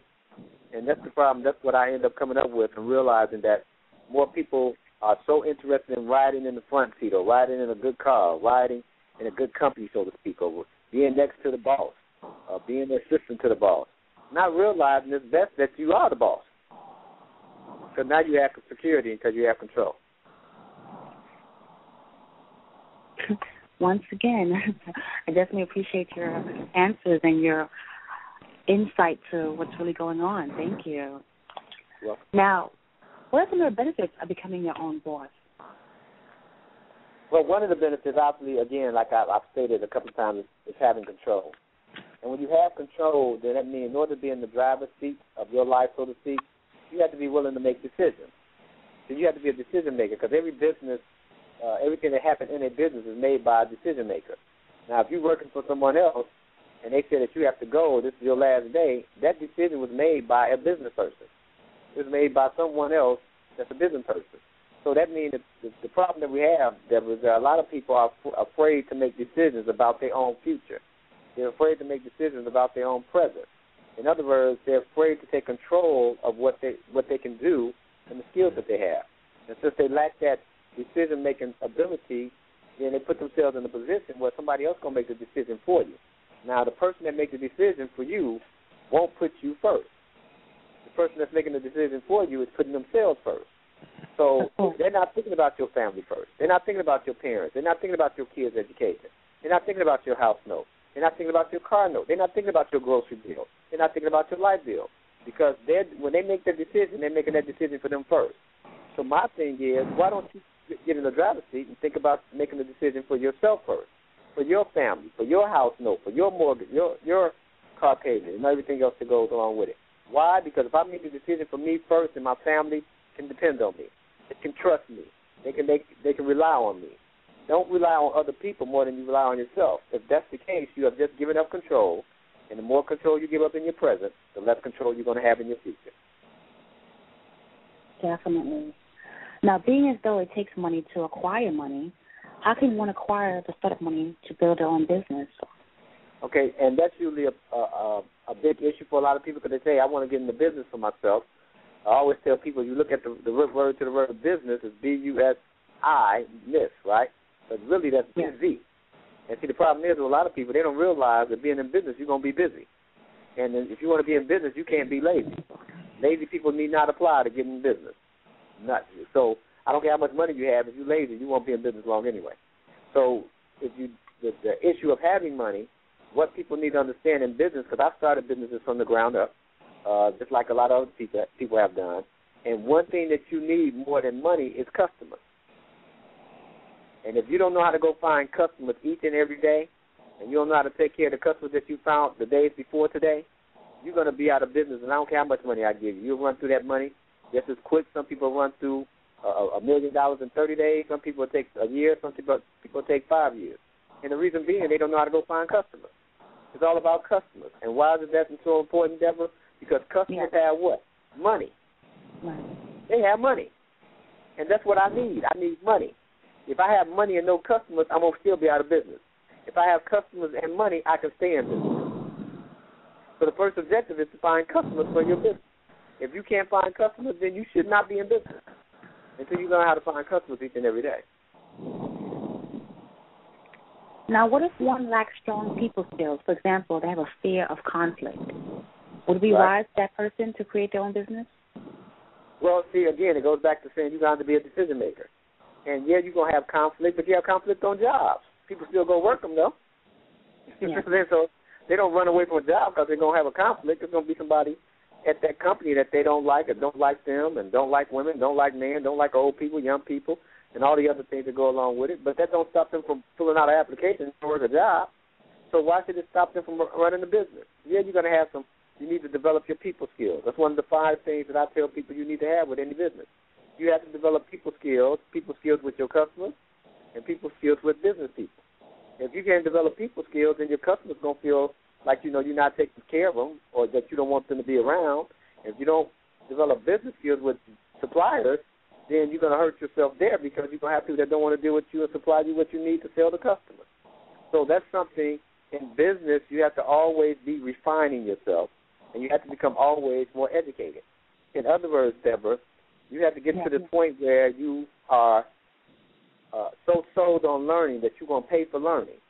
Why? See, because when you make learning your master, then that means you're refusing to make ignorance being a slave to ignorance. And that's what people don't realize. They're slaves to their ignorance because they refuse to make learning their master. And once you make learning your master, you don't mind paying for learning because the more you know, the less ignorant you become. So you have to always be open to invest in yourself. Always. That's why we call it knowledge. If you look at the last 4 letters of the word knowledge, it's edge. You only as sharp as what you know. If you don't know very much, you're not that sharp. And if you want to get sharper than you are, that means you need to hang around people that's sharper than you are. Because it won't be long before you become sharper than you are. because you'll be around people that have an edge on them. Not an edge of being rude, arrogant, discontent, or anything in that nature, but an edge of knowing what they're doing, knowing what they're talking about. It'll make you sharper as you stay around those people. But here's the problem, Deborah. A lot of people don't want to hang around people that's sharp. They want to hang around a lot of people that's dull. They want to hang around people that don't know much, because then there's no challenge. There's no expectation of you have to be smarter than you were the last time I talked to you. You're going to be doing better this year than you were last year, last time I seen you. But if I hang around a bunch of dull people that aren't that interested in learning their master, well, we can be just as dumb as I was last year, because you're not going to challenge me to be smarter. So that means that you have to get around people that's smarter than you so that you can become smarter than you. As they say, iron sharpens iron. Iron sharpens iron, that's right. Now, how can we knowledge seekers purchase your books, your various books? I know you authored up to 14 books. Yes, I know you have. How can we go about purchasing those books? Well, obviously, they can contact me at different places. I was, just this past summer, I was voted through the Black Business Network. I was voted the 2012 Black Speaker of the Year. And congratulations. Thank you very much. And the Black Business Network, that's one of the only places I allow to carry my books, besides myself. But then they can all email me at Dr. Tony Gant, G-A-N-T-T, at gmail.com if they want any of my products, or obviously if they want to talk to me. I try to make myself very accessible for those who want to learn something that I know. I don't know everything. I just know everything that I wrote in my books, but I don't know everything. So I just try to share what I know. Can you give us some insight? Can you give us a list of some of the books in which you've written? Yeah. Okay, well, obviously the latest one is Never Get Fired Again, How to Have 100% Job Security. I've written a book entitled I Love Me. It's how to build strategies to build healthy self-esteem. Another book that I've written is entitled You Too Can Write a Book. I'll show you how to take it out of your head and out of your heart and put it on paper. I've written a book entitled Paid to Talk, How to Be a Paid Professional Speaker. Moving My Life, How to Stop Procrastinating and Start Progressing. And that book is very powerful because a lot of times, a lot of us would talk a better game than we play. And what I mean by that, we'll talk about all the things we want to do, all the things we want to have, all the places we want to go, all the things we want to be. But we do so much talking that we think our conversation is going to bring a realization. But it won't. It's called action. You got the activity. See, until you change your activity, then you can start accomplishing things. So first you change your mentality, then you change your activity, and then you can change your reality. But if your reality won't change, if your activities stay the same, meaning that your mentality is still the same. So what happens is a lot of people procrastinate by putting off what they can do today. They're trying to put it off to tomorrow, but then when tomorrow will come, they do the same thing when tomorrow turns into today. They're trying to put it off tomorrow into putting what they still do today off to tomorrow. But then when that tomorrow will come and turn into today, they do the same thing. And then they look back after a week, after a month, after a year, after a decade, and you say, what have you done the last 10 years? And they look so despondent. They have so much regret because they haven't done very much because they procrastinated a whole lot. So that's a great book to help people, whatever they're doing, to learning more about your history, learning more about the business, or learn how to raise your kids better, whatever it may be. You have to stop procrastinating. So I like to say it like this: history, History. I heard a lot of that on the call tonight, a lot of history, which was really, really good. But I always tell people, put a hyphen between the I and the S, Deborah. And then it's called high story. See, if you don't know your high story, you're going to live a low life. Mm-hmm. And that's what people don't understand about knowing their history or high story. So many people live such a low life, and it's all because they don't know their high story, their history. So I appreciate what you all doing on the call, because you're sharing a high story to prevent people from living such a low life. So those are some of the books that I've written. Now, Dr. Gant, you're also a paid speaker. Yes. What are some of the questions that one should ask themselves prior to deciding to become a paid speaker? I know you have a book on becoming a paid speaker. Yes, I do. One thing, Deborah, that if people want to become a paid speaker, I always tell people when I train them, and even when I coach people on becoming paid professional speakers, I said that the first thing you have to have a heart for people. You have to care about people. If you don't care about people, don't come in this profession because you'll mess people up. You'll get blinded by money because there's a lot of it to be earned in this profession. But it has to be about helping people become better people than they are. And it's about helping people do better than what they do. If it's not about people, then you're actually hurting those people and you're hurting yourself. So I like to tell people, in order to get into the professional speaker realm, you need to know how to, turn your message or your mess into a message. See, the root word to the word message is mess. What mess have you been in and been out of? What mess did you go in with your personal relationships? What mess have you been in with your finances or whatever it may be? Where if you learn something from it, now you can turn that mess into a message. That means that when you turn your mess into a message, it can massage the lives of the people that hear you. And if anybody ever got a massage before, Deborah, just one time, nobody gets upset with a massage. They don't get mad at the person that gave the massage and said, you messed up my life. You made me feel better than I felt before I met you. Oh, my goodness, that pain that I had is gone and it's your fault. No one gets upset with a massage. So if you have a message, and that came from a mess that you learned how to get out of, now you can massage the lives of the people that hear you. And now they don't mind paying you for what you know because they don't know it yet, and they want to learn it. So people will hand over money to you to know what you know if you're willing to teach them what you know because they're willing to learn it. So one of the things, to go back, Deborah, you have to actually have a heart for people first. It can't just be about money because it's just about money. Go out there and work a job. Go out there and do something else just for money. But it has to be about helping people become better and do better. And that translates into a powerful outcome, definitely. Now, do you have a formula in which you apply in regards to your business of becoming or being a paid speaker? Yeah, one thing that I use a 4-step formula. For the first 10 years, Deb, I've been in the speaking business close to, probably over 20 years now, but for the first 10 years of my speaking career, somewhere around there, I made no money. I didn't get paid. The good thing I was doing something else in the time, but I earned no money from being a paid professional speaker. As a matter of fact, Deborah, if someone would have given me a check, you know what I would have done? I would have cashed it. Right. Yeah, I would have done that. And I don't think I was speaking all those, right on the spot, that's right. And I don't think I was speaking all those years not to get paid. However, that's the first way I got paid. Somebody did give me a check, and I cashed it.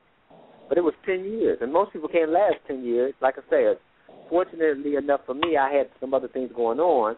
Otherwise, I would have starved to death. I was a single dad, raising 2 kids. Man, we would have been in trouble, right? So what I did learn is how to get paid, but I ended up finding something out, that there's a lot of money in the industry, right? And if you're not careful, your motives can become unjust. They can become impure because of the fact that you're blinded by the money. Because you can earn thousands of dollars in a matter of a couple of hours because of the fact of the industry that you're in. So I had to come up with a formula to make sure my motives stayed pure and I stayed on track and I did what I was going up there to do, and I actually help people with what they do. So the first, I have a 4-step formula, and it's PAID. It's an acronym for PAID, P-A-I-D. And the P in that PAID is for problem. You got to find a problem. But you don't find a problem just to go around telling everybody about the problem. Nobody's going to pay you just because you found a problem. Some people don't know problems even exist, so they don't even care if there is a problem. However, after you find a problem, you need to find answers. That's what the A is. And you need to find as many answers as you can come up with to the problems that do exist. People don't mind giving you a little money if you can find an answer to a problem. But the I is for instruct. You must instruct people on how to apply the answers you have to the problems that they have. If you can't instruct me on how to apply the answers that you gave me to the problems that I have, I'm in the same situation having the problem without the answer because I don't know how to apply your answers that you gave me. And the D is to dedicate yourself to this, dedicate yourself to this process more than you're dedicated to money, and you get paid.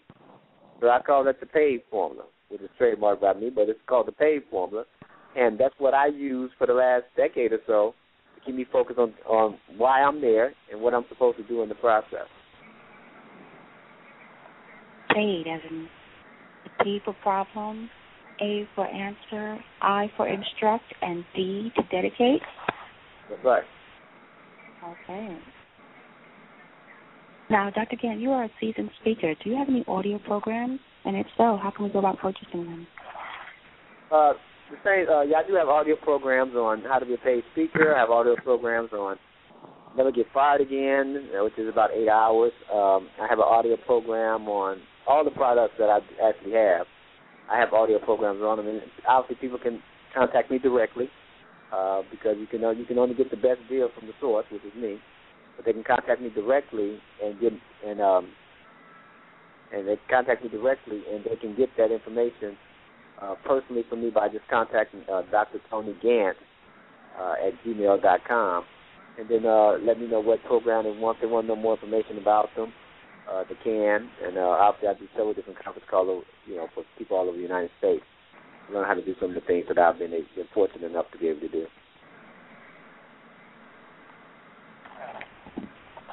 Well, thank you, Dr. Gant, and thank you, Dr. Bey, again, for welcoming this interview, and thank you, Dr. Gant, for expressing your wealth of knowledge tonight. We definitely appreciate it. Once again, we spoke to Dr. Gant, Dr. Tony Grant, on Never Get Fired Again, his latest book. Dr. Gant, we have some people, too, that have been in the chat room asking about how to get your book, so that's great that they'll be able to listen. We have about 4,000 downloads, and the concept of economics is powerful. It's a powerful vibration. It kicked off in Florida, and we're going to keep that vibration going. So this is just on point. We have some very intelligent listeners, plus members of the Wealth Builders team that listen, and also shouts out to the students in the Healing Wings Institute class. Now, you wouldn't be opposed to those who purchase your book or your audios to donate to the temple, would you? No, I wouldn't be opposed to anybody purchasing them and donating them anywhere they want to. I mean, all they have to do is call me. I'm pretty accessible.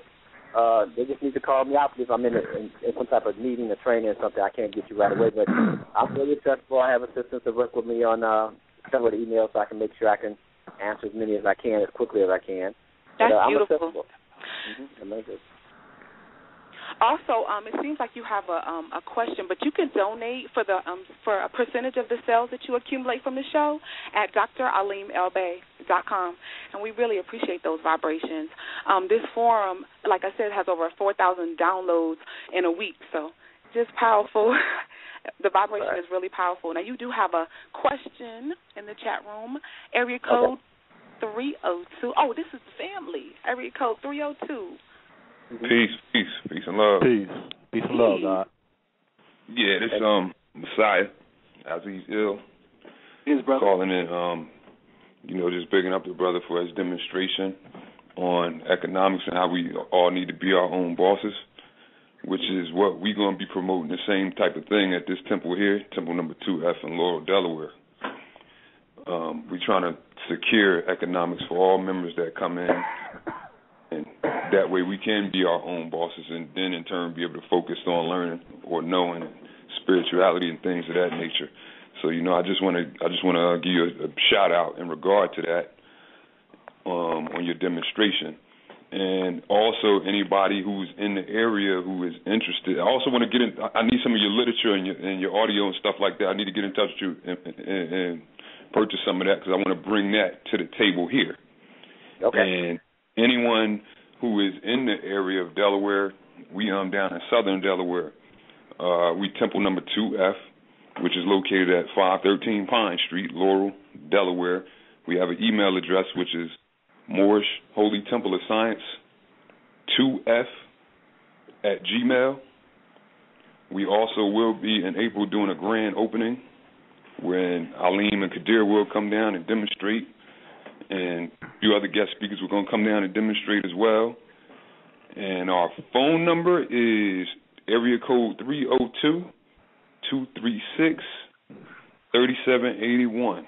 That's 302-236-3781. My name is Messiah, or Sheik is Crystal. Powerful. I know we definitely going to be there. Absolutely. And that was Moorish Holy Temple 2F as in Father? Yes, 2F. Moorish Holy Temple of Science 2F at Gmail. .com, correct. I'm looking forward to hearing from a lot of people. and continuing on to further our economic structure in our society, period.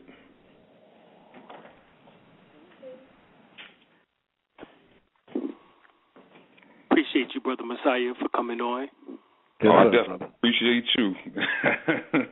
We also appreciate you, Brother Gant, for giving out that information, excellent information on economics and how we need to actually move to that realm, because we actually were, my wife, Messiah, his wife, all of us were at a conference called the Summit of the Moors, and we was building on economics, in particular economics dealing from land to aquaponics, hydroponics, organic gardens, and etc.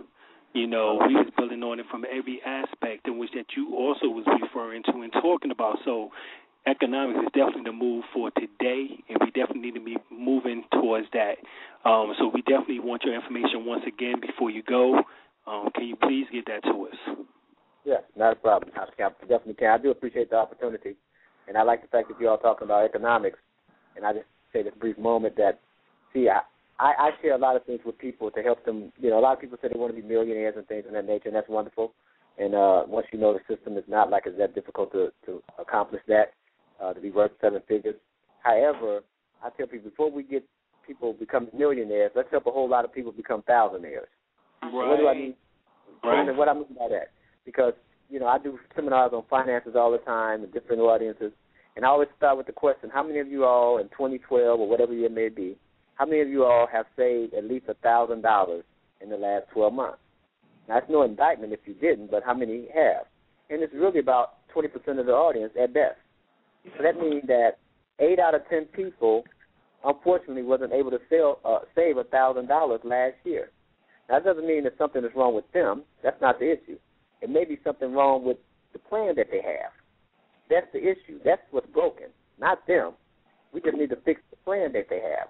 So what I tell people, let's make them thousandaires, because once I see how to earn, become a thousandaire, then you become a multiple thousandaire, and eventually you become a 10,000aire, and you become multiple 10,000aires, and eventually you become a 100,000aire, and then you become multiple 100,000aires, and then eventually you become millionaires, and then you do that a couple of times, you can become multi-millionaire. So the thing of knowing about how money works, how to work the money, I don't care how old you are, from the time you start dealing with money, and I don't care how old you get, you're going to have to deal with money. So doesn't it make sense? Now just think about this for a moment.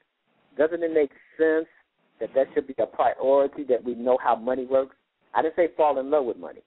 Just know how it works, because I don't care how old I get, I am going to need to have money. I'm going to need to buy groceries. I'm going to need to put gas in my car. I'm going to need to, buy soap. I'm going to need to buy something, food. So doesn't it make sense that we know something about money? So I appreciate the fact that you all are talking about economics. I'm glad that I was able to share some things about being your own boss and things of that nature. But and hopefully I get another opportunity in the future to share some more information with you that I know. Don't know everything. I just know what I know, and I just try to share that with as many people as I possibly can. Definitely, you will be back again.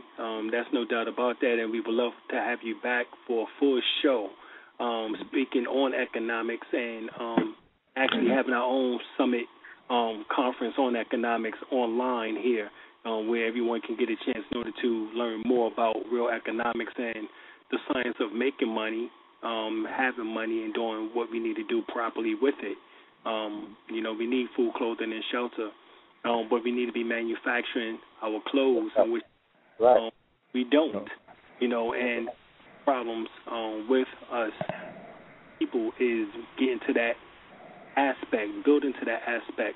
Every time in which that we have someone to come forth, they ends up selling a company, whether it's FUBU, Call Kanai, or etc. After they come out for about 5 years or so, they get bought out. The company then eventually knows anything else about it. Right. That's true. And that's something that, like you said, Doctor, we have to get more enforced into the manufacturing side.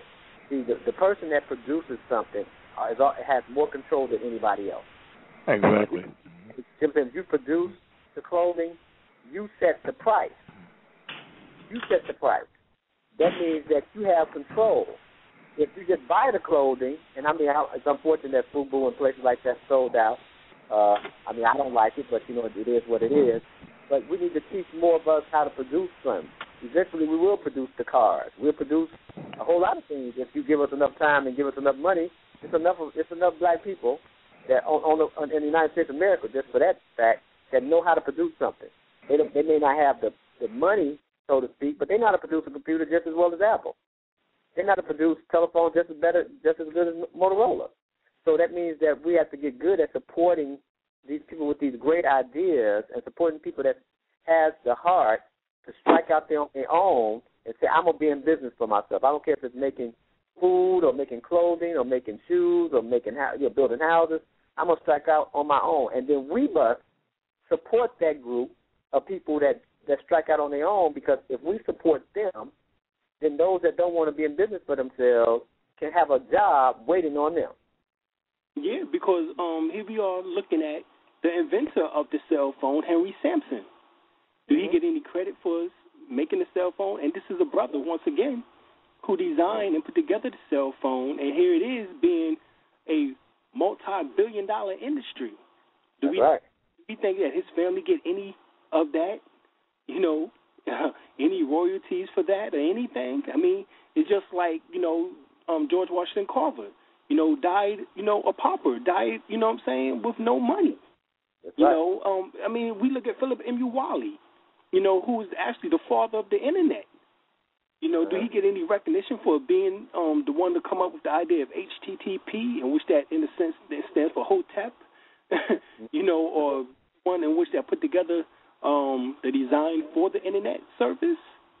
You know, again, this is a brother, you know, so we have to begin to start padding our ideas and our you know, that's the first step, is padding them so that when someone comes along, we can still reap the benefits, even if we choose to, you know, I guess sell our design or whatever the case may be. There should be a clause in there that we should still have some type of share or something. I mean, because this is ridiculous. Because this thing about us not having no distribution companies, not having any type of major manufacturing or corporations, you know, in the sense of doing import and export internationally. This is something in which that definitely has to stop. We have to come into, I mean, you, Brother Claude Anderson, and others is hitting on the right points. And this is something that if we follow Black Power of, you know, of economics, you know, up under Amos Wilson, you know, and start to really look into what he was saying too, I think that we can definitely be where we need to be at. Okay. Dr. Grant, the thousandaires, are y'all dealing with compounding interest or foreign exchange currencies? Well, I don't deal with the foreign exchange currencies, not that it's not good. I'm one of these that, and the more you listen to me and the more you know, we talk, I'm one of these elementary type people. And I'm big on, if you want to look smart, learn to take something complicated and make it simple. And perhaps if you want to look like a genius, make sure simple things don't get complicated. So I teach very simple, basic truths, because before people can step into these higher realms of things, they need to get the basics done. Right. Before a person can dance real good, they better be able to walk pretty good first. You know what I'm saying? Before they start break dancing and doing flips and twists and everything, they better get pretty good at knowing how to walk, knowing how to stand. And that's really where most of my focus is on, because I realized years ago, my sister, that sometimes I would talk to people like I'm talking to giraffes. You understand what I'm saying? I'll be talking way up here, and I'm missing them because they're way down there. That's not saying they're bad. I just wasn't meeting them where they are, because, you know, I can talk on some things on wealth and how to become worth 7 figures, but most people don't want to become worth 7 figures. They say they do, but they really don't.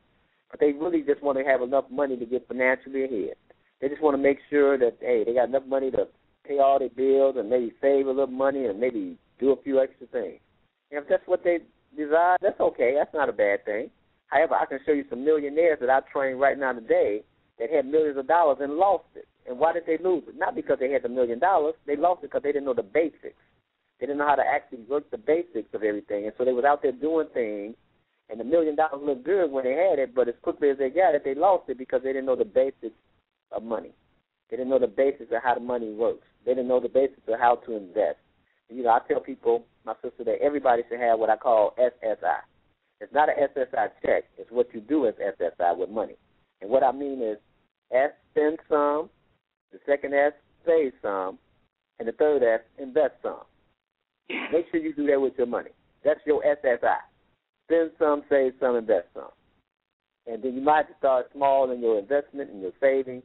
And then, you know, your spending may be out of whack right now.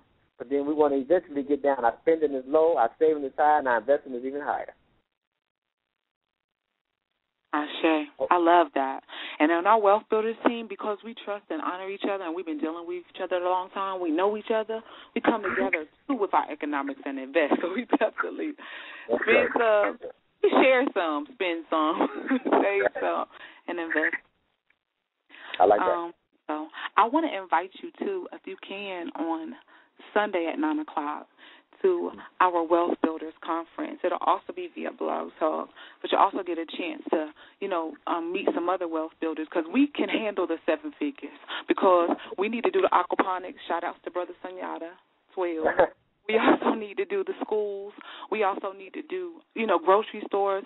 And we're ready, you know, but you're right, everybody's not. And that's what we want to do. We want to bring them up, you know, because it's currency, it's energy and motion, and I want to see them with.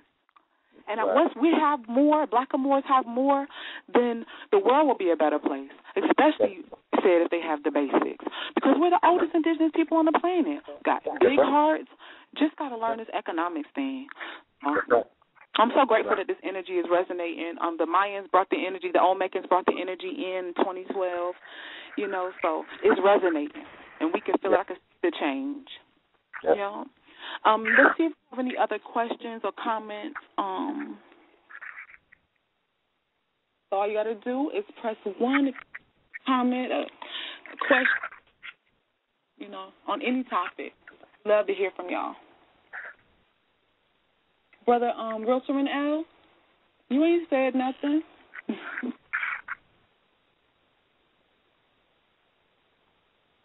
Silver and gold. You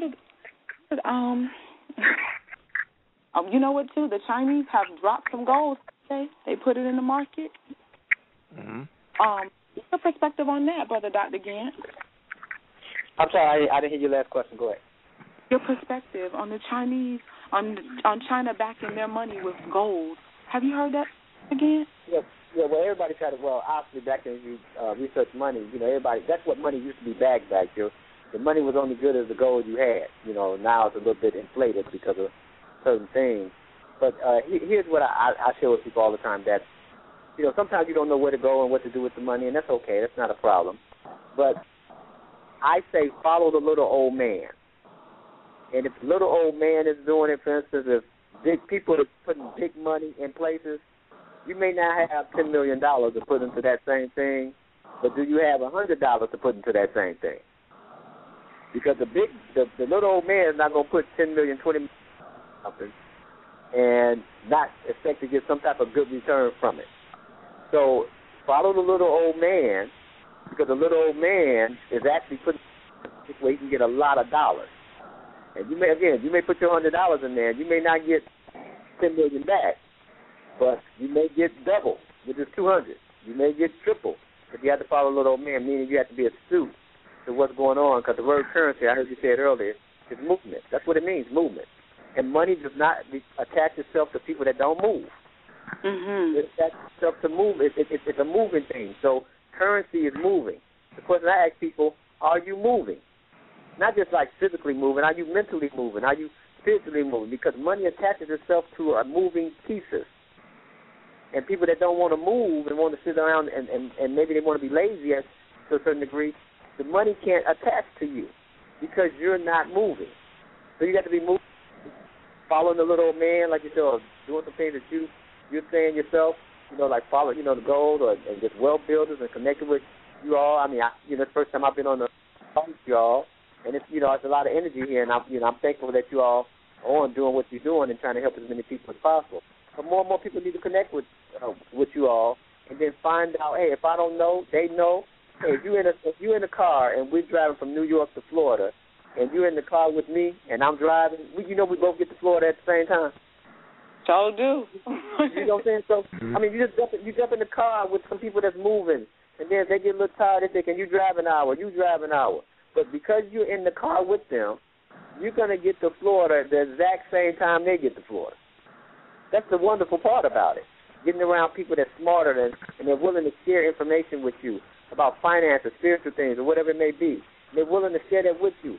Get with those people, rub up against those people, because who you hug up on, you're going to smell like. Yeah, if you like what these people, what you all are doing, people need to hug up with you so they can smell like you. And then you got two people smelling good, not just one. Okay. Okay. Shoot, I remember the handsome old man that I met at, when I worked. Help us add on, because we've had a store for 13 years now.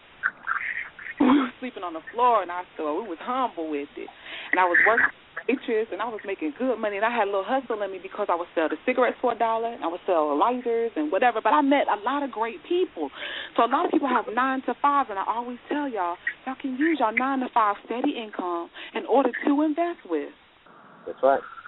Invest some, save some, and invest some. Well, he taught me to share some.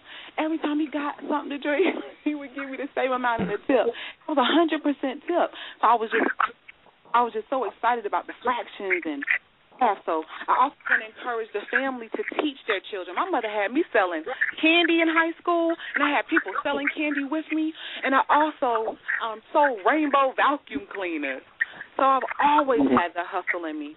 You know, so encourage that in your babies, the economic values. I even seen this lady show her son how to pay the bills and, online. Just it's so easy. Just incorporate them.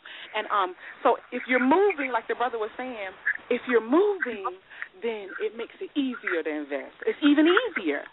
You know, just change some things. Like don't get the name brands, or go to some thrift stores, and you could loosen up the money for clothing. You see what I'm saying? And put it somewhere else, just for a moment. Because once you invest, it'll start making things change for you. You know, Farrakhan came to Fayetteville and got some $700 stocks, and people was hating, but he sacrificed. I'm sure everybody got to sacrifice. Right. To get what they want. So definitely move. Yes, definitely move. If I may say something here, one thing we have to do, number one thing we have to do is have the real understanding what money is and what money isn't. That's right. If we think, well, most people think anyway, I know Alim know and Sister Kadira know. I know. I don't know if you know or not. If we think that what most people think what money is, then all of our understanding about about money is wrong. Right. Because if we stay on that kind of thinking and understanding what money is, which it isn't, then we'll never have any control or real control of our own economy and wealth. Right. You follow me so far? Yeah. Yes. So that's why I was stressing on the silver and gold. Real money can only be real only if it's backed by silver and gold. That's it. So far, it's been backed by our own energy and labor. But that's going to come, it can only go so far. You cannot never pay a debt with another debt. It always fails. Always. That's my input on this conversation. Absolutely right, God, and that's why we are group purchasing gold and silver. If you want to know, just go to the website, put in the box that you was inspired by the Grand Sheik to get in the group. Come with your $50 or your $100, and, let's make it happen. That's another thing, too, that I love about the Boncanians, the Tayanos, misnomered the Mexicans, because they will get in that car to Florida, and they will be 6 and 7 deep. So I just love how they just come together, and also, too, the so-called Jews, the communities and stuff that the brothers talk about, creating our own communities, also in our hearts and in our minds. So what will help it in our hearts is meditation and utilizing our magic, burning candles, our breathing techniques. As a matter of fact, there's a conference in Philadelphia, Brother Noble Parr told us about. The sister talking about breathing. Definitely make that if you can. We're also going to be in Virginia for the Blackamoor Month, because y'all know Blackamoor History Month is coming up. So if you can, get into these schools, because this is a time where they are welcoming this type of stuff. You go in there with your hair wrap on, dashikis and stuff. As a matter of fact, the Crystal, Grand Sheik is Crystal. I know y'all in there. Goddess, you got to add on, too, before we conclude. Peace, I'm here. Peace.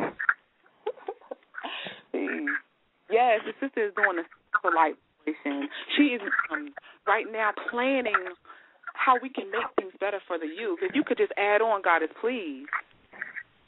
Well, ultimately, my goal is to create home-based economics in reference to products that are chemical-free, so that our children don't have to worry about such things as fluoride and the other chemicals that are polluting our bodies. Basically, increasing their intelligence and making them more successful as they grow.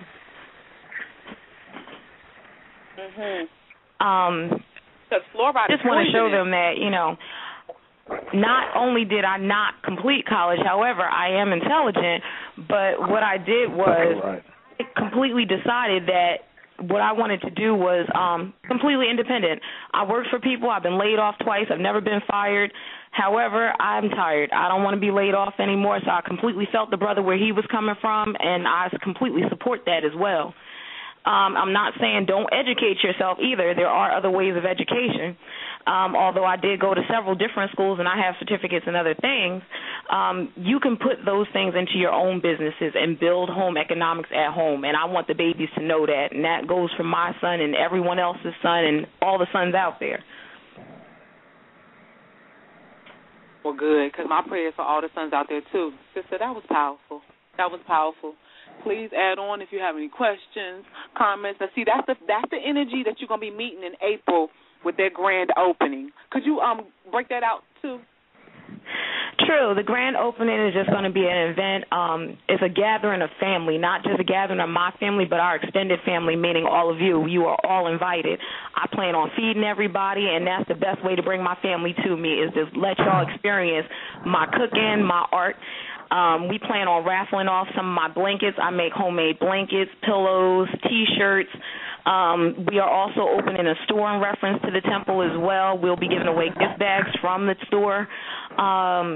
We plan on doing a lot of charity work as well through the temple, as far as having, soup dinners throughout the month, giving out clothes to the needy and just, bringing people in and just educating them and giving them the knowledge that they need to succeed and go further in this life and further us as a people. I love it. On the same team. Ooh, I love it. Okay, that's powerful. Yeah, people are coming. And y'all can also start getting y'all raffle tickets now. That'll be powerful. You definitely want them hand-knitted blankets. The goddess is off the chain with it. T-shirts, all of that. Beautiful. So any other things that you wanted to add on? No, I'm just loving the food I got this evening. I'm just loving the food and loving the information and just absorbing everything from everyone. Good. So they're going to have their website up soon. It's going to be their temple. Family been asking, where's the temple in that area? So they manifesting it. They building up. So if you're getting inspired, then, just let us know. Hook up with us on the website. It's Dr. Alim El-Bey. Some people have been forgetting the El-Bey. That's E-L. That's the masculine force and power.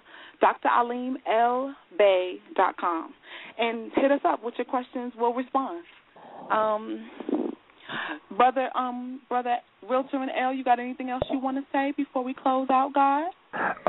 Yes, sister, goddess. As I say again, as far as dealing with foreign currency, anything like that, well, when you're talking about China, China, this is the reason why the U.S. corporation is in debt to China, because their currency is backed by gold, and the U.S. is not.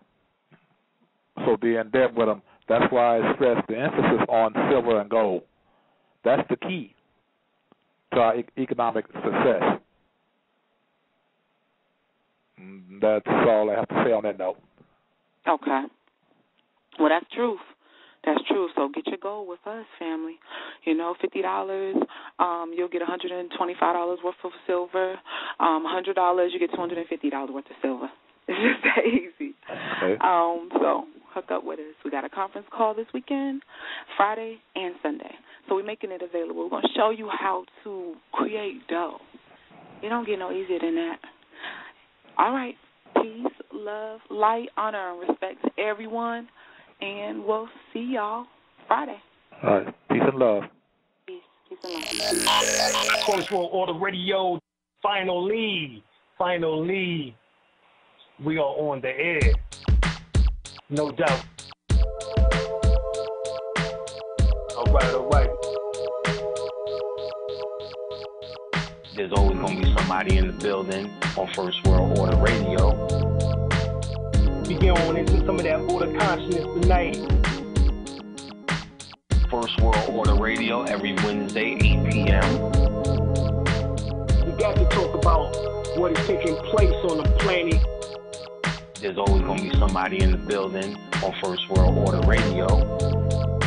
First, we need to let you know we're going to be doing more shows, giving out more information on Wednesdays. Wednesday at 8 o'clock, we are now going to make this the hottest day of the week. Preceding others in time, order, importance. The most prominent parts, voices, or instruments. Earthly state of human concerns in existence. An indefinite multitude, quantity, or distance. System regulates to bring about specifics in the root based on value and natural characteristics. Current radiates electromagnetistics of sound through the air, same as your thoughts transmits it. Preceding others in time, order, importance. The most prominent parts, voices, or instruments. Earthly state of human concerns in existence. An indefinite multitude, quantity, or distance. System regulates to bring about specifics in the root based on value and natural characteristics. Current radiates electromagnetistics of sound through the air, same as your thoughts transmits it. You need to understand how magical this, something like this every Wednesday can become. So you need to start getting your calendar right, get your schedule right. You need to know our intentions straight out. All right, so, these clues are given throughout the various languages was to piece the puzzle of this ancient mystery school back together again. And what we plan on doing, both of us, is bringing y'all some surefire dynamite. We're going to take this level up a notch. We're going to have stuff to do here. This is not just going to be about philosophies and theories.